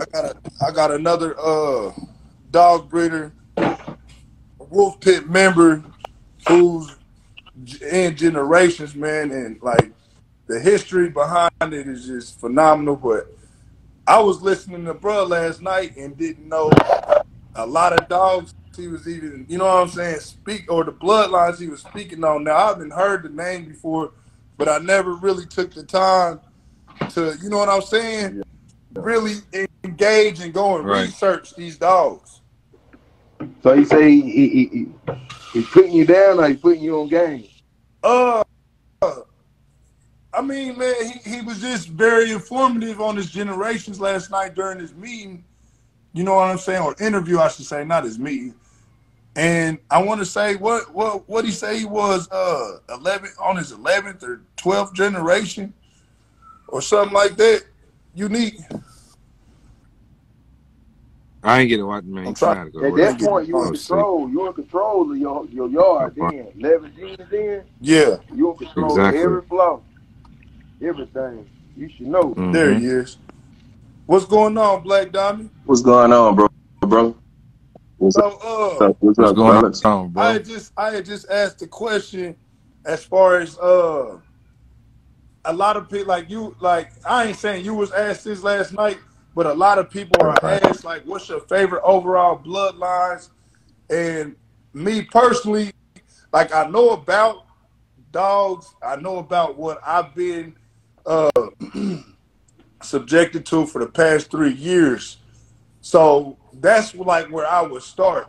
Now, I know there are bloodlines that really jumped it off years ago. And so do you feel like it's necessary to go back to your roots when it comes to dog breeding, just to figure out or just find out where it all started from? Or would you not really, you know, not just overlook the breeder, but would you encourage him to find his roots, or would you, all right, pat him on his back for what he's learned over the last 3 years of what's current? Well, honestly, the main thing, bro, it goes back to what y'all was talking about earlier. Finding a mentor that is educated with breeding in the past. So it's not really about learning all the dogs and the bloodlines in the past. But when you have an OG that been breeding and could tell you like about, I'm gonna go back to the Dex era. I'm not gonna go too far back. Like when you say, all right, how Dex bloodline worked, then you had Phenom, which Phenom was one of the ugliest dogs in that litter. But how he was bred, everybody knew that when the dude got him, he knew, all right, he could be ugly right now, but I know how he bred. I'm gonna hold on to this dog to see. Then boom, when he hit like about a year, he was just phenomenal, and he was one of the best producing dogs. So it's not about learning too much of the back history of the bloodlines. It's about learning the experience of these older breeders, because the older breeders could tell you how to go bit by bit. Like even with game dogs, that's why I'm so big on traits and building from the ground up, because back in the day, my dad used to tell me, man, the best way to do it, find this blood, and I didn't know nothing about bloods, but it's the breakdown of how you breed. Find this blood gonna bite hard. Then you take that blood and you go to this blood gonna have the agility to keep going during the fight. Then you find this blood, because this blood is more smarter and know how to train it where it's going to attack how you want it to attack. So it's all about finding an OG breeder and somebody that is knowledge of the game, because somebody who coming in right now not going to have the experience of knowing how to put these dogs together. You know what I'm saying? So it's really not about knowing the blood of the back history. It's knowing what that person know how to put these things together. You know what I'm saying? You gotta know the blood too, though. Well, you know, when they out to get money, they gonna put whatever, I'll tell you whatever, just, you know what I'm saying, to be profitable. Especially when they got that pretty dog that might got something wrong with them or something like that. Well, like I said, it's definitely about knowing the blood. It's definitely about knowing the blood. But he asked about knowing all the stuff through in the background. The background, I could come in not knowing the bloods. But if you don't know how to put it together, that's irrelevant as well. Yep. So with me is first about knowing how to breed and knowing how to put the stuff together, because in today's thing, you know, you working with all kind of different type of bloods, you know. So far as going back, you really don't need to know the back. I'm not talking about the bloods in today. I'm talking about the bloods back then. You really don't need to know the bloods back then, because like you said, right now, nobody's not talking about Dex blood. You know, right now, nobody's not talking about Remy line blood right now. Nobody's not talking about Gotti line blood. So I'm not talking about the blood today. He asked me about back then. So back then, you really don't need to know how the blood. You just need to know how things work. How, like right now, if somebody's, you could have a tight, nice breed and go together. If that dog don't have the bone or the look that you want, you gonna sell it. Yeah. See, back in the day, we keeping the whole litter. You know what I'm saying? Because if we know that's gonna be good, we know we gonna check and see. But right now, everybody just gonna sell whatever. If it don't look good right now, you gonna sell it. Yep. You know what I'm saying? But a real breeder gonna tell you, no, bro. If you've been waiting 2 years to throw that breeding together, man, hold that whole litter, because you don't know how they gonna turn out when they make 11 months to a year. So with the you 13 generations in it on your yard, right? Yeah. On some of my dogs, I'm like 12 years in. Okay, so with that being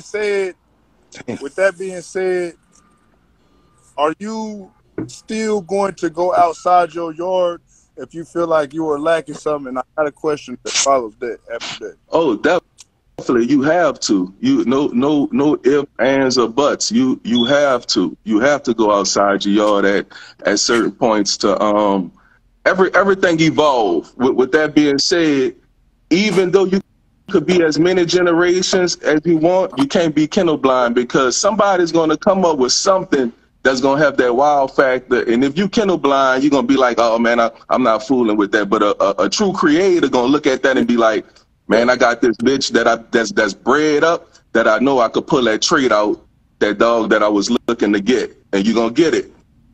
All right, I had a question for you last night. I wrote it in the comments, but we were coming to an end. How much inbred do you think you should do on your yard? Like how often do you feel like inbreeding is necessary? And I'm talking about litter mate, brother, sister.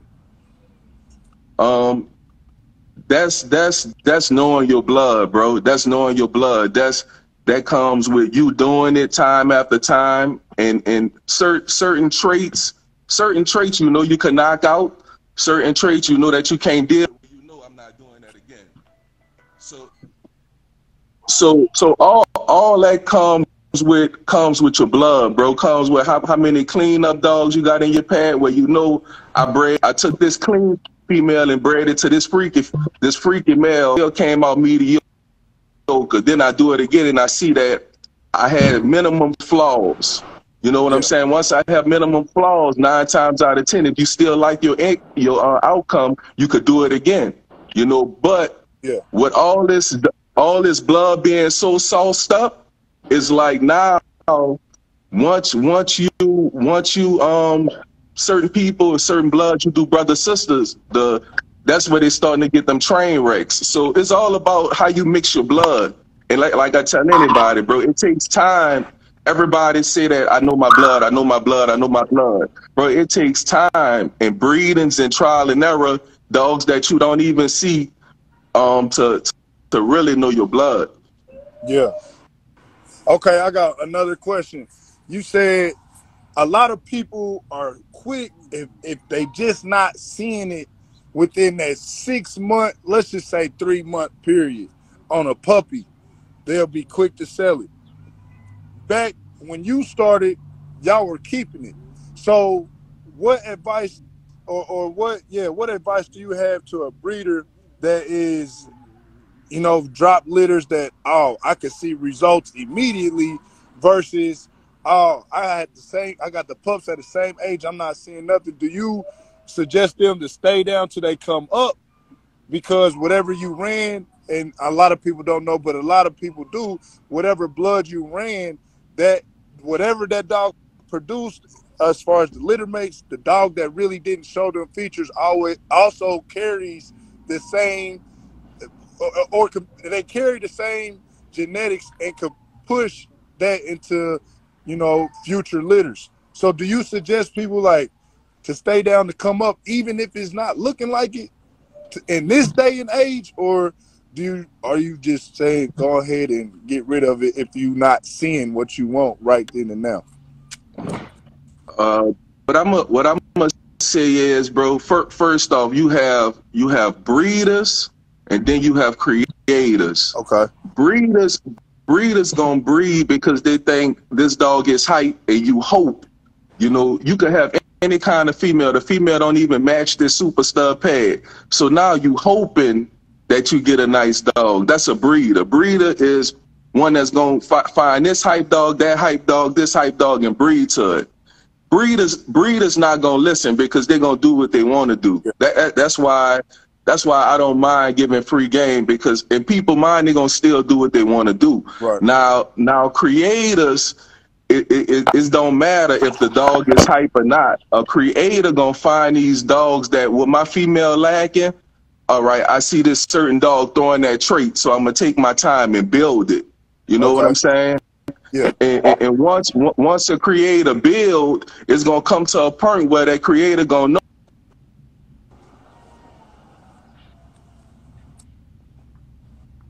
Damn, bro, spinning. We ain't got to call this dog. No matter how I love, get what I want.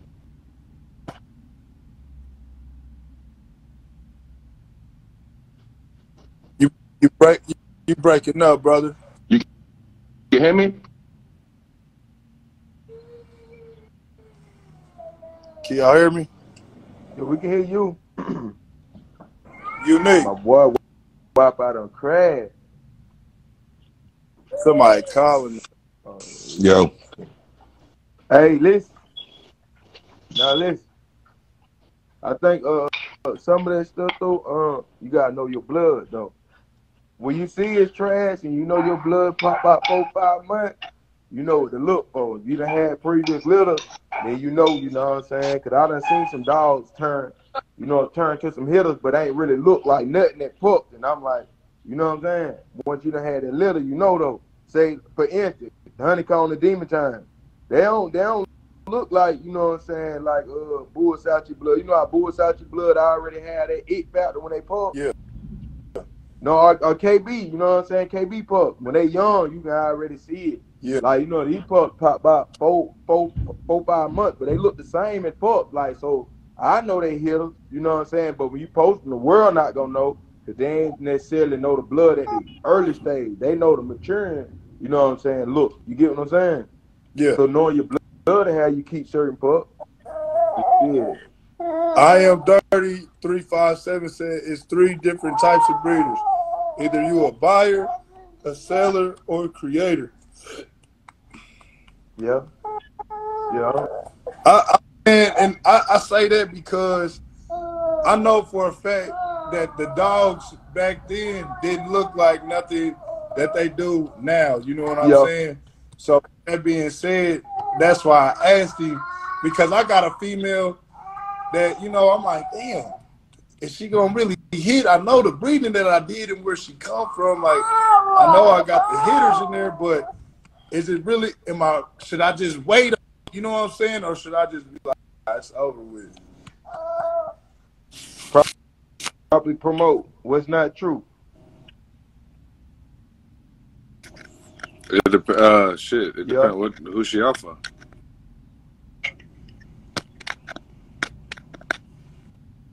Yeah, I think what he's saying though, like you got breeders who just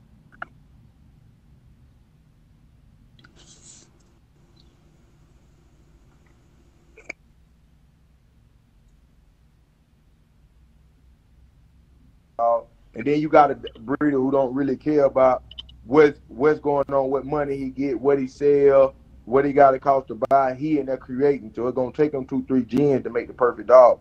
And I know a breeder like that. Like I know a breeder who won't sell a dog if it's even mediocre, like he'll pit home it out or give it to some of his homeboys, don't really want to post it, but the dog be all right, you know what I'm saying? I see he said he dog about 4 or 5, you know what I'm saying? He don't really care to sell him like that. He really is right, though, you know what I'm saying? You just saying as a breeder that held to your standard, then he gonna be all 3, but I get what he's trying to say.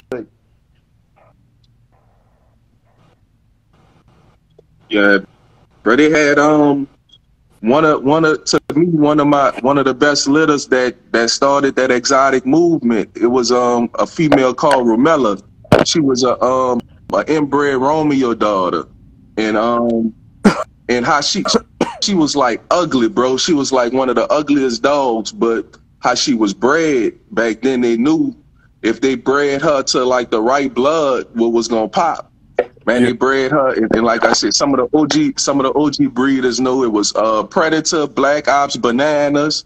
Then they went and bred Romella to Miyagi and created some of the newer style exotics. And this was like one of the ugliest females, that but it took them time to build that female, and they knew what was gonna be in her. So, bro, yeah. If I would never go out and buy an ugly female, but if you build a dog, every dog not gonna come out the way that you want it to be. Every dog is not meant to be showed. I call them lab dogs. Every dog not meant to be showed, but they'll produce some of the fire stuff if it's bred the way you want it to be bred. Not the new. This is what I call the newer generation. They want it now. I want to get it now. I want that look now. I want to bring her to the show. I need it now. But you have to build that to get to that point where you know you're not going to miss. Once you build it from the ground up, 9 times out of 10, you'll have a lab dog. But you know, that next generation is time. That next generation is going to smack. So it's time, bro. That's what I tell anybody. It's time. Hey, that boy just dropped the song talking about he got called the lab dog. Boy, the breeder's gonna be mad at you putting it out like that, boy. Hey. Nah, be mad. You got true though, because one thing that you just like, you had it was an ugly female, but she was producing. I feel like that just falls back on the lines of the things. You know what I'm saying? Like, yeah, she might have not looked like her litter mates, and her litter mates is crashing. It's popping, it's presentable, it's at the shows. But here's not direct, but litter sister or brother that's not hitting nothing, but yet still producing. You know what I'm saying? So that's why I asked, man, just because I'm simply going through that situation right now, and I ain't got, you know what I'm saying? I just don't see it, and I'm part of the generation where if I'm seeing it, it's some Playmaster, I can't fuck with it. You know what I'm saying? But there are a lot of bloodlines, like D Glory just said, like it just pops later in life. You know what I'm saying? Yep. It just later in life. See a lot. Look, and then a lab dog don't necessarily have a rank dog. A lab dog could be my lab dog might be a dog that you want to take out to the show and show. You know what I'm saying? A lab dog is just something that you know that it have all the ingredients in there. It's just that look that you had in your mind and your vision didn't come out completely in her. You know what I'm saying? Or in him. You know? Okay, so hold on. Ultimate Guided Line. Hold on. Ultimate Guided Line, man, he a vet in the game, so what he just said probably need to be discussed. He said the ugly female will produce with the ugly female, but the production of the ugly female will produce that ugly female again. So he's saying even though your ugly female produce some nice shit, the production of the children of will produce ugly grandkids that look just like the ugly female. So basically, that's not necessarily always true, because you got to think about this. Yeah. Some of these fire dogs had to come off an ugly dog to constantly keep creating nice looking dogs. So now what I mean by that is, if it's not bred up if it's not bred up how you want your blood to be consistent, it could still hit or miss. But all these fire dogs had to come from an ugly dog as well.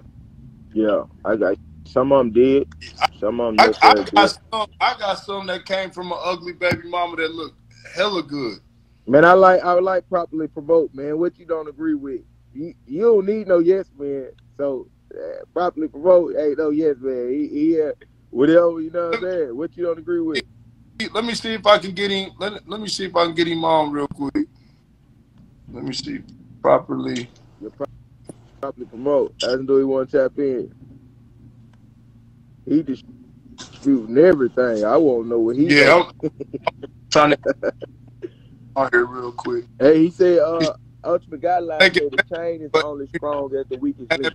To have a lesser dog in a bunt.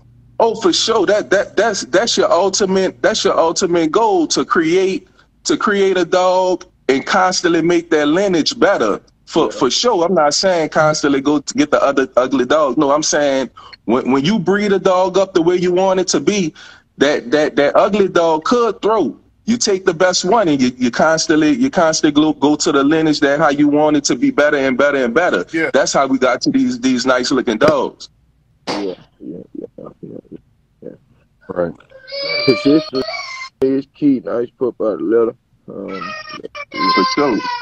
For sure. That the breeding will get you far though. I don't think you understand that. For sure. I see a lot of breedings I don't understand. Like I don't know what they were trying to get from it type shit. You know what I'm saying? Except some clout, because the breeder might got clout or something, or got motion. But then I also see what y'all got to say for the breeding for the true fire dog that you expected that dog, but he goddamn didn't do nothing. Everything looked reindeer. Five female and a 5 male. I mean, I know some of them be Photoshop. Are you going off? You going off of looks? Or you going off of you going off of looks? Or you going off of pets? Probably be going off look. Cause you know what I'm saying, bro. You know you don't see the pet on the internet, but you just see this fire ass breeding banner. You know what I'm saying? These dogs, and you waiting on it, and you feel me? Shit. Now I'm doing my research. Yeah. That's me though. I ain't gonna breed it. What you mean? Now I'm saying when you have that 5 female, you see somebody take their 5 female to a 5 male, and they don't get nothing. But then you take a mediocre female to that 5 male, and you get all kind of shit. You know what I'm saying? You get what I'm saying? You ain't never seen that? But I'm asking you, are you going to take the best off of what really wasn't hitting at all and run it to what you feel like you need to run it to bring that out? Or you me personally, I ain't never had that happen, but but that's what bro was saying. Just to go like our generation, prime example, didn't nothing come out and we bred 2 hard dogs. What happened? Yeah. But it has to be in the gene. Playman, so it has to be in the gene. Okay, so Playman. So are you gonna take the best of the best of the Playmaster and to some exotic pressure and to produce, or you getting rid of the whole litter? I'm getting rid of everything. See, I'm new school, so he old school. So they gonna keep it and build. But in this game right here, in this age of time, you ain't got time to wait on no dog to get older to see what he gonna do and put your time, your money in, and all this other shit, all these vet bills. I'm getting rid of all that. Phenotype, genotype ain't right. It's over. Like if I have a nice dog that don't produce, I ain't really gonna keep him. I ain't gonna try to keep pushing him, because they're just gonna lower your brain. You gotta come back. You know what I'm saying? But boys, like I think that's a false statement. I think that's a false statement you just said, dog. So versus new school and old school, it's more money in the dog now. You know what I'm saying? There's a lot more people in the dogs now. It's a lot more social media, so people seeing what you got going on now. They keeping on with you. It's about consistency, even with the dog, but also with the promotion. So if I'm not promoting these dogs, then you know my brand going down. So if I had a litter and I've been putting on for them to have the puppies, and I ain't keeping up with them, people I already know they ain't looking. You know what I'm saying? This just the game. You almost can figure some shit out. You know what I'm saying? Because people post so much. When something missing, you can figure out what the problem is. But so to keep some shit, I'm not doing. I'm getting rid of everything. I'm going back to the drawing board. I'm taking this girl somewhere else, see if she do it, because before them puppies get one, that dog will come and heat again. You will have another litter. I want to know if it's her or them. If she ain't throwing that, she got to go. You know what I'm saying? But we can't keep. I ain't keeping nothing and trying to build like that, because the simple fact is so many breeders that putting together what need to be done the right way. You got to go buy the breed of that dog. You feel me? It's already done for you in a sense. You know what I'm saying? I can agree with that, but what was you about to say, you Black can say Dog? not really. Hold on. He can say not really, but you just said you doing your research and you checking the page. Doing the research and this the work you trying to do, what you trying to put together, you can find what you're trying to do. You know what I'm saying? If you it's no need doing research if you don't think what you trying to get or what you're trying to get ain't already done, there's no need. You might well just go off the look then. All right, I'm gonna be the devil's advocate right quick. All right, you just said if your dog, you don't care how I look, if your dog not producing, you're gonna get rid of it, correct? Mm-hmm. You just said that, correct? Yep. Right. You just created this fire male. Now I'm about to duck. You just created this fire male. He's 6 months. You open him up for stud. Everybody, you have $150,000 of lock-ins, right? Yep. He's not producing nothing. You got all these lock-ins because everybody liked the way he looked, but he's not producing. So now you're telling me you're gonna get rid of him? Okay, so the thing is that you kind of stuck with him. You kind of stuck with him at that point. But see, this the thing. I know everybody know dogs. They got a bunch of lock-ins that wasn't used. So logically, and the best thing for business, and you know what I'm saying, you got to be a businessman. And it's more than what you. All right. See. All right, I don't want to cut you off, but see that's the difference. And people like to argue back and forth, but that's the difference between not saying that's a bad thing, bro. Get your paper. I tell anybody, if you breeding, get your paper, get your money. That's cool. See, that's the difference with a lot of the older breeders that's still in it. The money is cool. That's fine. I applaud everybody who making their bread. I salute them. I want to do it too. That's fine. But it is different when you more focus on creating. When you more focus on creating and you done took your time and built certain things, that's the different people that will hold that to try to keep creating because we know what we could do with it. Now, when you're looking at it as a business aspect, yeah, it's different because business-wise, it's just like production. We trying to get this production out to move better production in. That's the difference. You know what I'm saying? So with that being said, when you talking to different people, this what I like. You're gonna always get different kind of opinions and outlooks when you coming from two different lanes. So you see what I'm saying? Answering your question now. I'm gonna finish answering your question, and I'm gonna hit on the other stuff you just said too. So you said you basically tapped into the point where you was like, people, the money and the lock-ins, basically, you know what I'm saying? Some people don't agree with lock-in with 6 months if you got all that. So basically what I was proceeding to say was, I'm going to keep running that dog if they keep making money, because if people, they see in production, everybody know a lot of studs that got a bunch of lock-ins that ain't get used. People don't even care about it no more. They just like, he can keep it. I don't even want it. You know what I'm saying? So basically, if they still coming to the dog, then they have no reason to use. And it might not be my standard, but it's about what the community want at the end of the day. It's about what you like, but it's about what the buyers are trying to buy too. So you also got, when it's a business aspect, you got to know that, you know what I'm saying? But if they use them, it's no need to get rid of them. But you know it ain't giving what you want, so you're going to still be in the lab. Now that's out of the net. But if they not using dog, we getting rid of it. Now 6 months with a lock-in, and people doing their research, they know which dog lock in, know which dog not to. You know what I'm saying? But it's also good. A lot of people don't think it's, a lot of people who don't get a lot of lock-ins, early lock-in, don't think it's good. But the only reason it's good, that might be the difference from you having a top stud. It's like buying in stock. When you buy early, it's way cheaper. But you know what I'm saying, $1,000. So you know what I'm saying, if you buy in, you might get it $1,500, $2,000, and then other than paying that goddamn $500 or that $3,500. You know what I'm saying? So it might save you a couple grand if you do your research and you believe this is what it's gonna be. But that's like a breeder being a breeder. But I seen somebody comment say the pet ain't really the pet. That's true in a lot of cases, but you know what I'm saying? A lot of time, bro, shit, early lock-in, like, if you got them, that's your business, but you can't get rid of them. People still want to use them. 9 times 10, if that dog ain't producing, they going to stop using it. It's going to drop anyway. They going to stop using it. Yeah.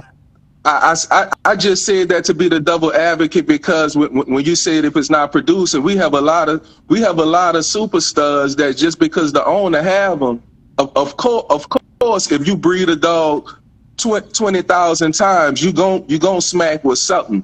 You know what I'm saying? But they still have a lot of studs that don't care. You know what I'm saying? If that money coming in, it is what it is. It's good. It's good for the buyer. Yeah. You know, to have somebody in their corner, especially new, that knows what it is, know how to breed. You know. And also, I want to listen to though. Every people that say say something ain't producing. I also want to throw this in there because you know, different dogs have different markets. So some dogs ain't gonna like that freaky shit that we may like. You know what I'm saying? So when it's not throwing that freaky shit and we looking at them because it looks similar to the dog we like, it looked like it fit in the category to the dog we like, but it's paired not there, and the people who are using them constantly, they not expecting it to be there. We'll say it producing and he still got motion because he in another class. The people using him in another class, they using him for something else that they don't like what we like. You know what I'm saying? Still a market for all that. So a lot of times we blinded by our class. Huh? Like say if some dogs, I see some dogs that throw a nice ass rear and no front, and then some dogs throwing more of a clean exotic look, and some dogs more pocket and shit. You know what I'm saying? Some people breed intending for that. You know what I'm saying? Some people breeding shit out and they like to say they ain't producing, you know what I'm saying? But they really got them producing what they went for. And when they looked at the pay, this they were looking for. You know what I'm saying? They don't watch it. So I'm not saying you, but a lot of people be blind by their class of dogs. Cause we like freaky. When it ain't freaky, they be like it's trash. But it might be a fight pocket. He go in the ring and win for best of show. You know what I'm saying? So a lot of people be blind. Let's say, yeah, exotic straight fluff. Man, a lot of that is healthy. Yeah, I mean, a lot of people just don't like how they just don't. Let me ask you this, D Glory, because I feel like a lot of people actually run into this issue, but really, let's just say this: you got that stud that's running, and they saying he's not producing. Yeah, could it possibly be he just ain't hit the blood that he clicks with? Yeah. You know what I'm saying? So I, like bro said, you got all these lock-ins. This dog got a spark with something. It just has to. You gotta fight. Yeah. And 9 times out of 10, bro, what I've observed over the last 3 years, the dog that you ain't really see throw himself has not hit its own blood yet. It just hasn't. Yeah. So let's just say you do finally hit your own blood, and I've witnessed it. I did it. It scored. You know what I'm saying? Yeah. It just did. Now you got some dogs, whatever they hit, they scoring. Yeah. You know So I wouldn't truly just cross the dog out because it didn't score with every blood. You know what I'm saying? I can't do that. But that'll have to come down to a selective breeding. You know what I'm saying? They got to be selective with him. And then some dogs you down, they could take anything. So he like a super producer. Yeah. The other one still might be a producer, but the one who can hit anything, he's a super producer. He can bring it out of him. You know what I'm saying? Postman _exotic says, how many dogs you have to purchase before you find out? Purchase or produce? I think you said produce. I mean, over time you're gonna see like bro, cause you know a lot of people bring big dogs to dogs, they bring skinny dogs, they trying to break them down. You can't look at that little at all. If it's in a different class, don't compare the stud off that class. You feel me? You know what I'm saying? When they bring something micro, all right, it should throw some shit like him or some all right shit. You know what I'm saying? It might go next level. But shit, I think producing, like, he should produce, like, I don't know if it even should be every litter, but he should have some dogs out there, though. He should really have some dogs out there, you know what I'm saying? It shouldn't be like 20 litters and only one here, you feel me? And when they buy you, they trying to buy that dog, you know what I'm saying? It should at least resemble.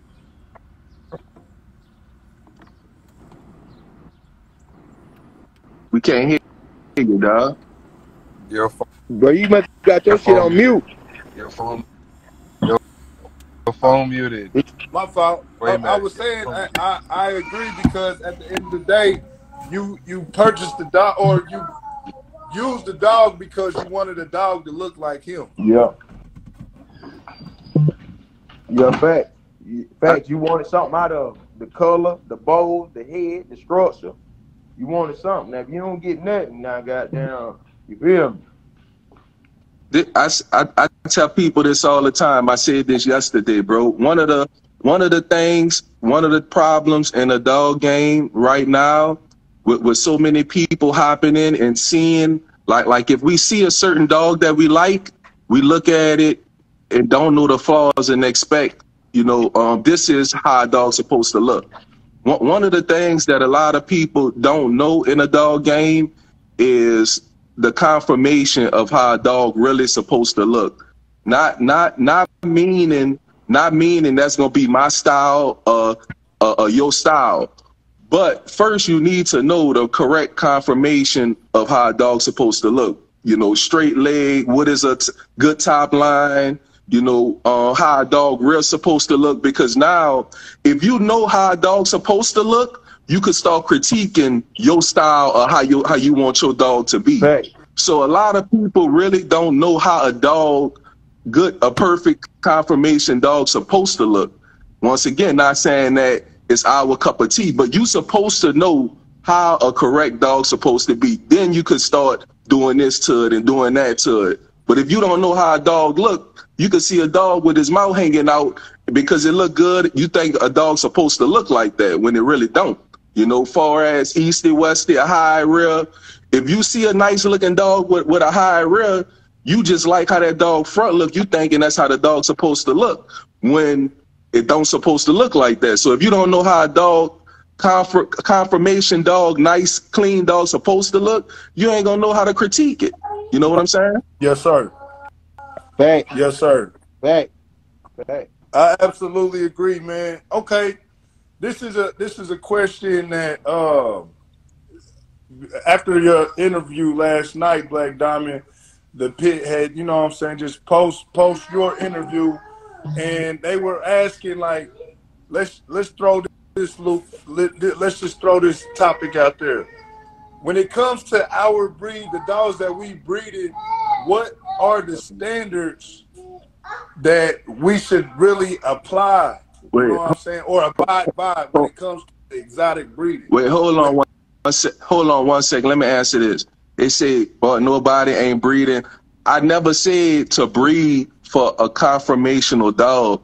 I'm saying that you should know. If you don't know how the dog's supposed to look, right? How would you create the dog that you want to create? Exactly. If you don't know your dog have a high rear, and you bring it to the show and people laughing at you, that's because you don't know. Yeah. So you should have the knowledge of how a dog's supposed to look so you could create the dog that you want to create. I'm not saying none of my dogs not know strictly. I'm just saying you should know how a dog's supposed to look. What you said, Flick?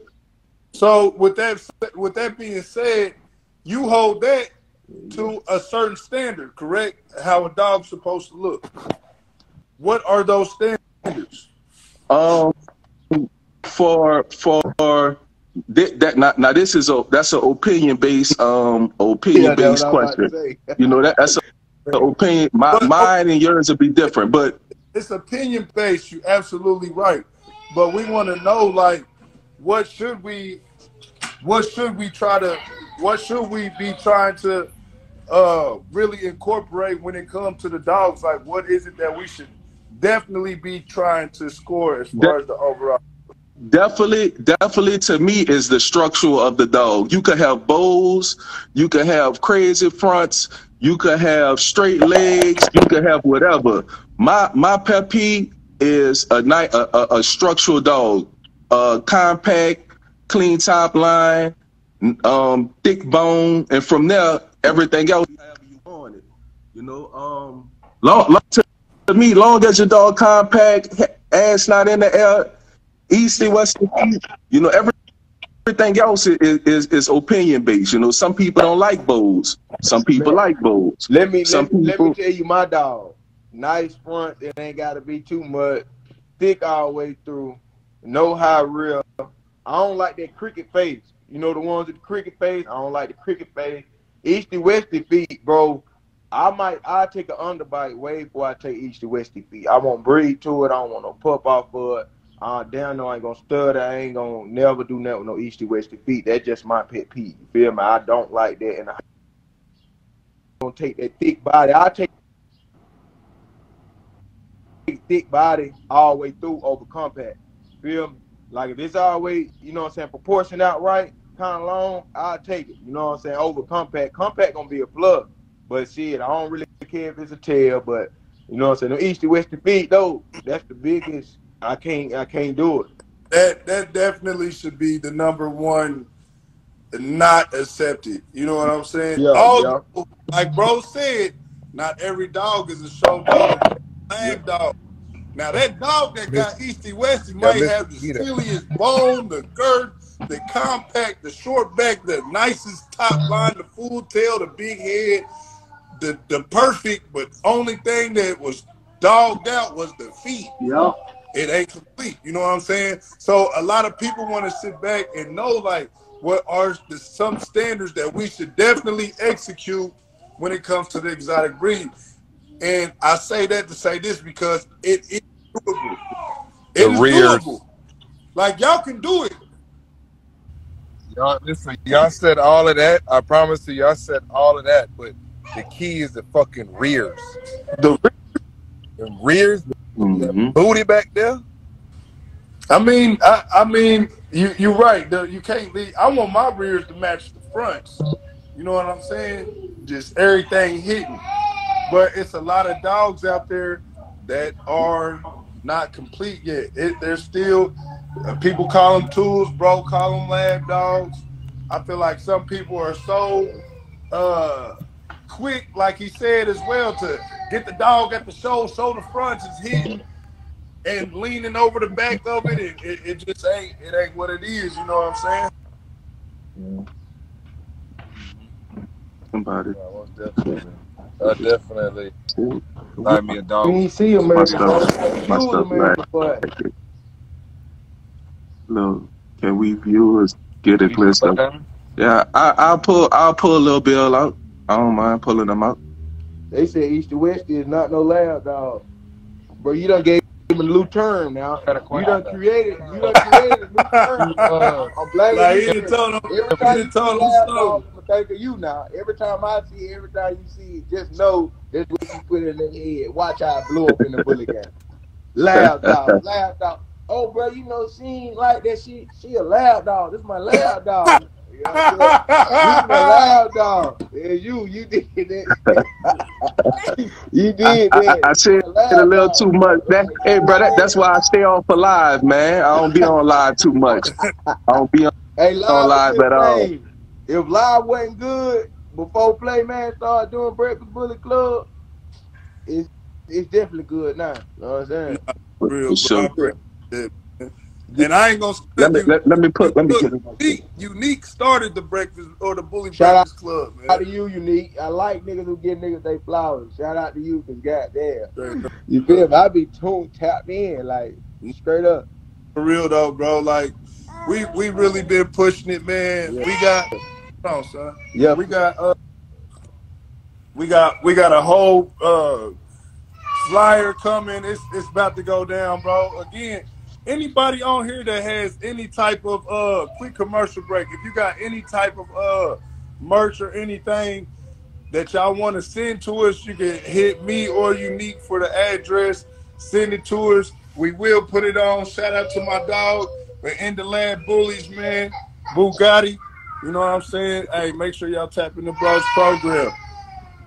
Hey, real quick, D Glory, let them know where you coming from real quick. Man, 2EK, Honeycomb. This your boy D Glory, man. Greenville, South Carolina. Y'all follow me, man. Y'all follow me. Appreciate you, Glory, for tapping on the Bully Breakfast Club this morning, brother. Remember, tomorrow, 9 a.m. to 11 a.m. is when we started. Hey, Black Diamond, let them know where you come from, who you represent, brother. Black Diamond Bullets, bro, calling out in New Orleans from part of the pit. Yeah. Wolf Pit for sure. Wolf Pit. Play, I'm gonna show my boy right quick. A couple people asked to see him. Okay. That's cool.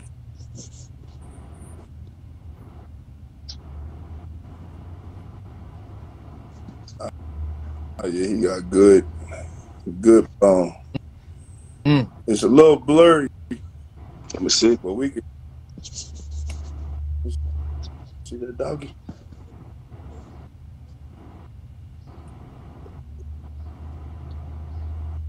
If you could try to stay still. Hold on, let me put him on his table right quick. Okay. That nigga look good. And shout out to Ultimate Gotti Line, man.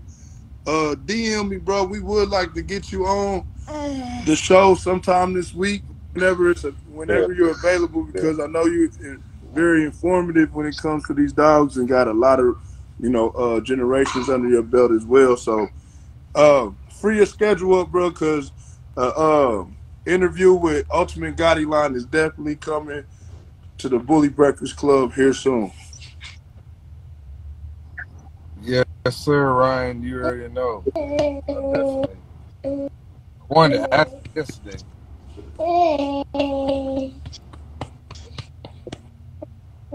Like it's that time.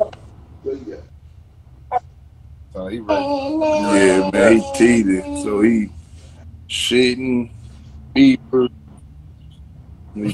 Frankie.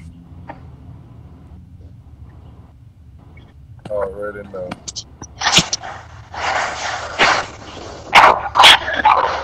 Yeah.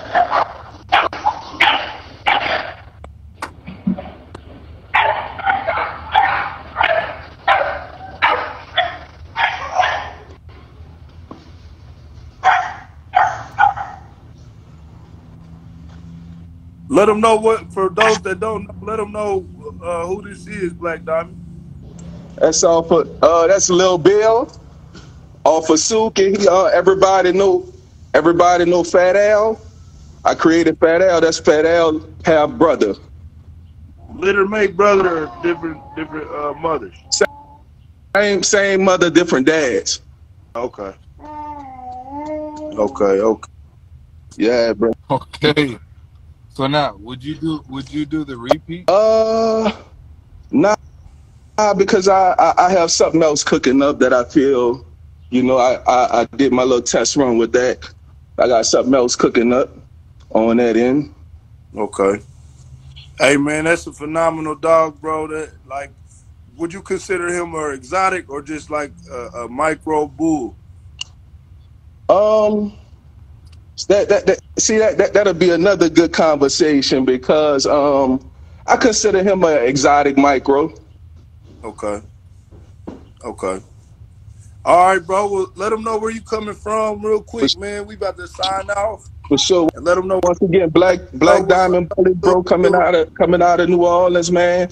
Appreciate it. Thanks everybody. Everybody into the Breakfast Bully Club, 9 o'clock. Appreciate y'all letting me come on, bro. Appreciate you joining this morning, brother. For real though, man. Keep eating. For sure, bro. I'll holler at y'all, man. Okay, man. All right, Unique. Let them know what it is with you, bro. Man, you already know. Shit, tune in tomorrow, 9 to 11. If not, we're going a little further, but tune in tomorrow. Bully Breakfast Club. Film is Unique. Home of CP. 2K. 500 lot. Yes, sir, man. Appreciate that. Hey, man. Again, a quick PSA. We got a cash giveaway with the Wolf Pit. I'm gonna tell y'all how to do it real quick. I'm gonna post it on my story. everybody go to the Wolf Pit page, repost your favorite post, tag the Wolf Pit, and comment, or not comment, but message done to the Wolf Pit. After you tag your favorite post, you will be entered in the drawing for $100 cash app. So make sure that I'm going to repost it on my story, that y'all go and follow the Wolf Pit, repost your favorite picture, and make sure your message is done. You know what I'm saying? To be entered on that. Once again, I'll put it on my story. Everybody, man, I appreciate y'all jumping on the Bully Breakfast Club this morning. Remember, this goes on Monday through Friday, 9 to 11 a.m. Make sure that y'all tune in to the hottest dog show every morning, man. The Bully Breakfast Club is Play Mad with Play Mad Kennels, home of that boy Indiana Bones, Crazy Bone Clone. Hey, it's been real, y'all. Let's eat.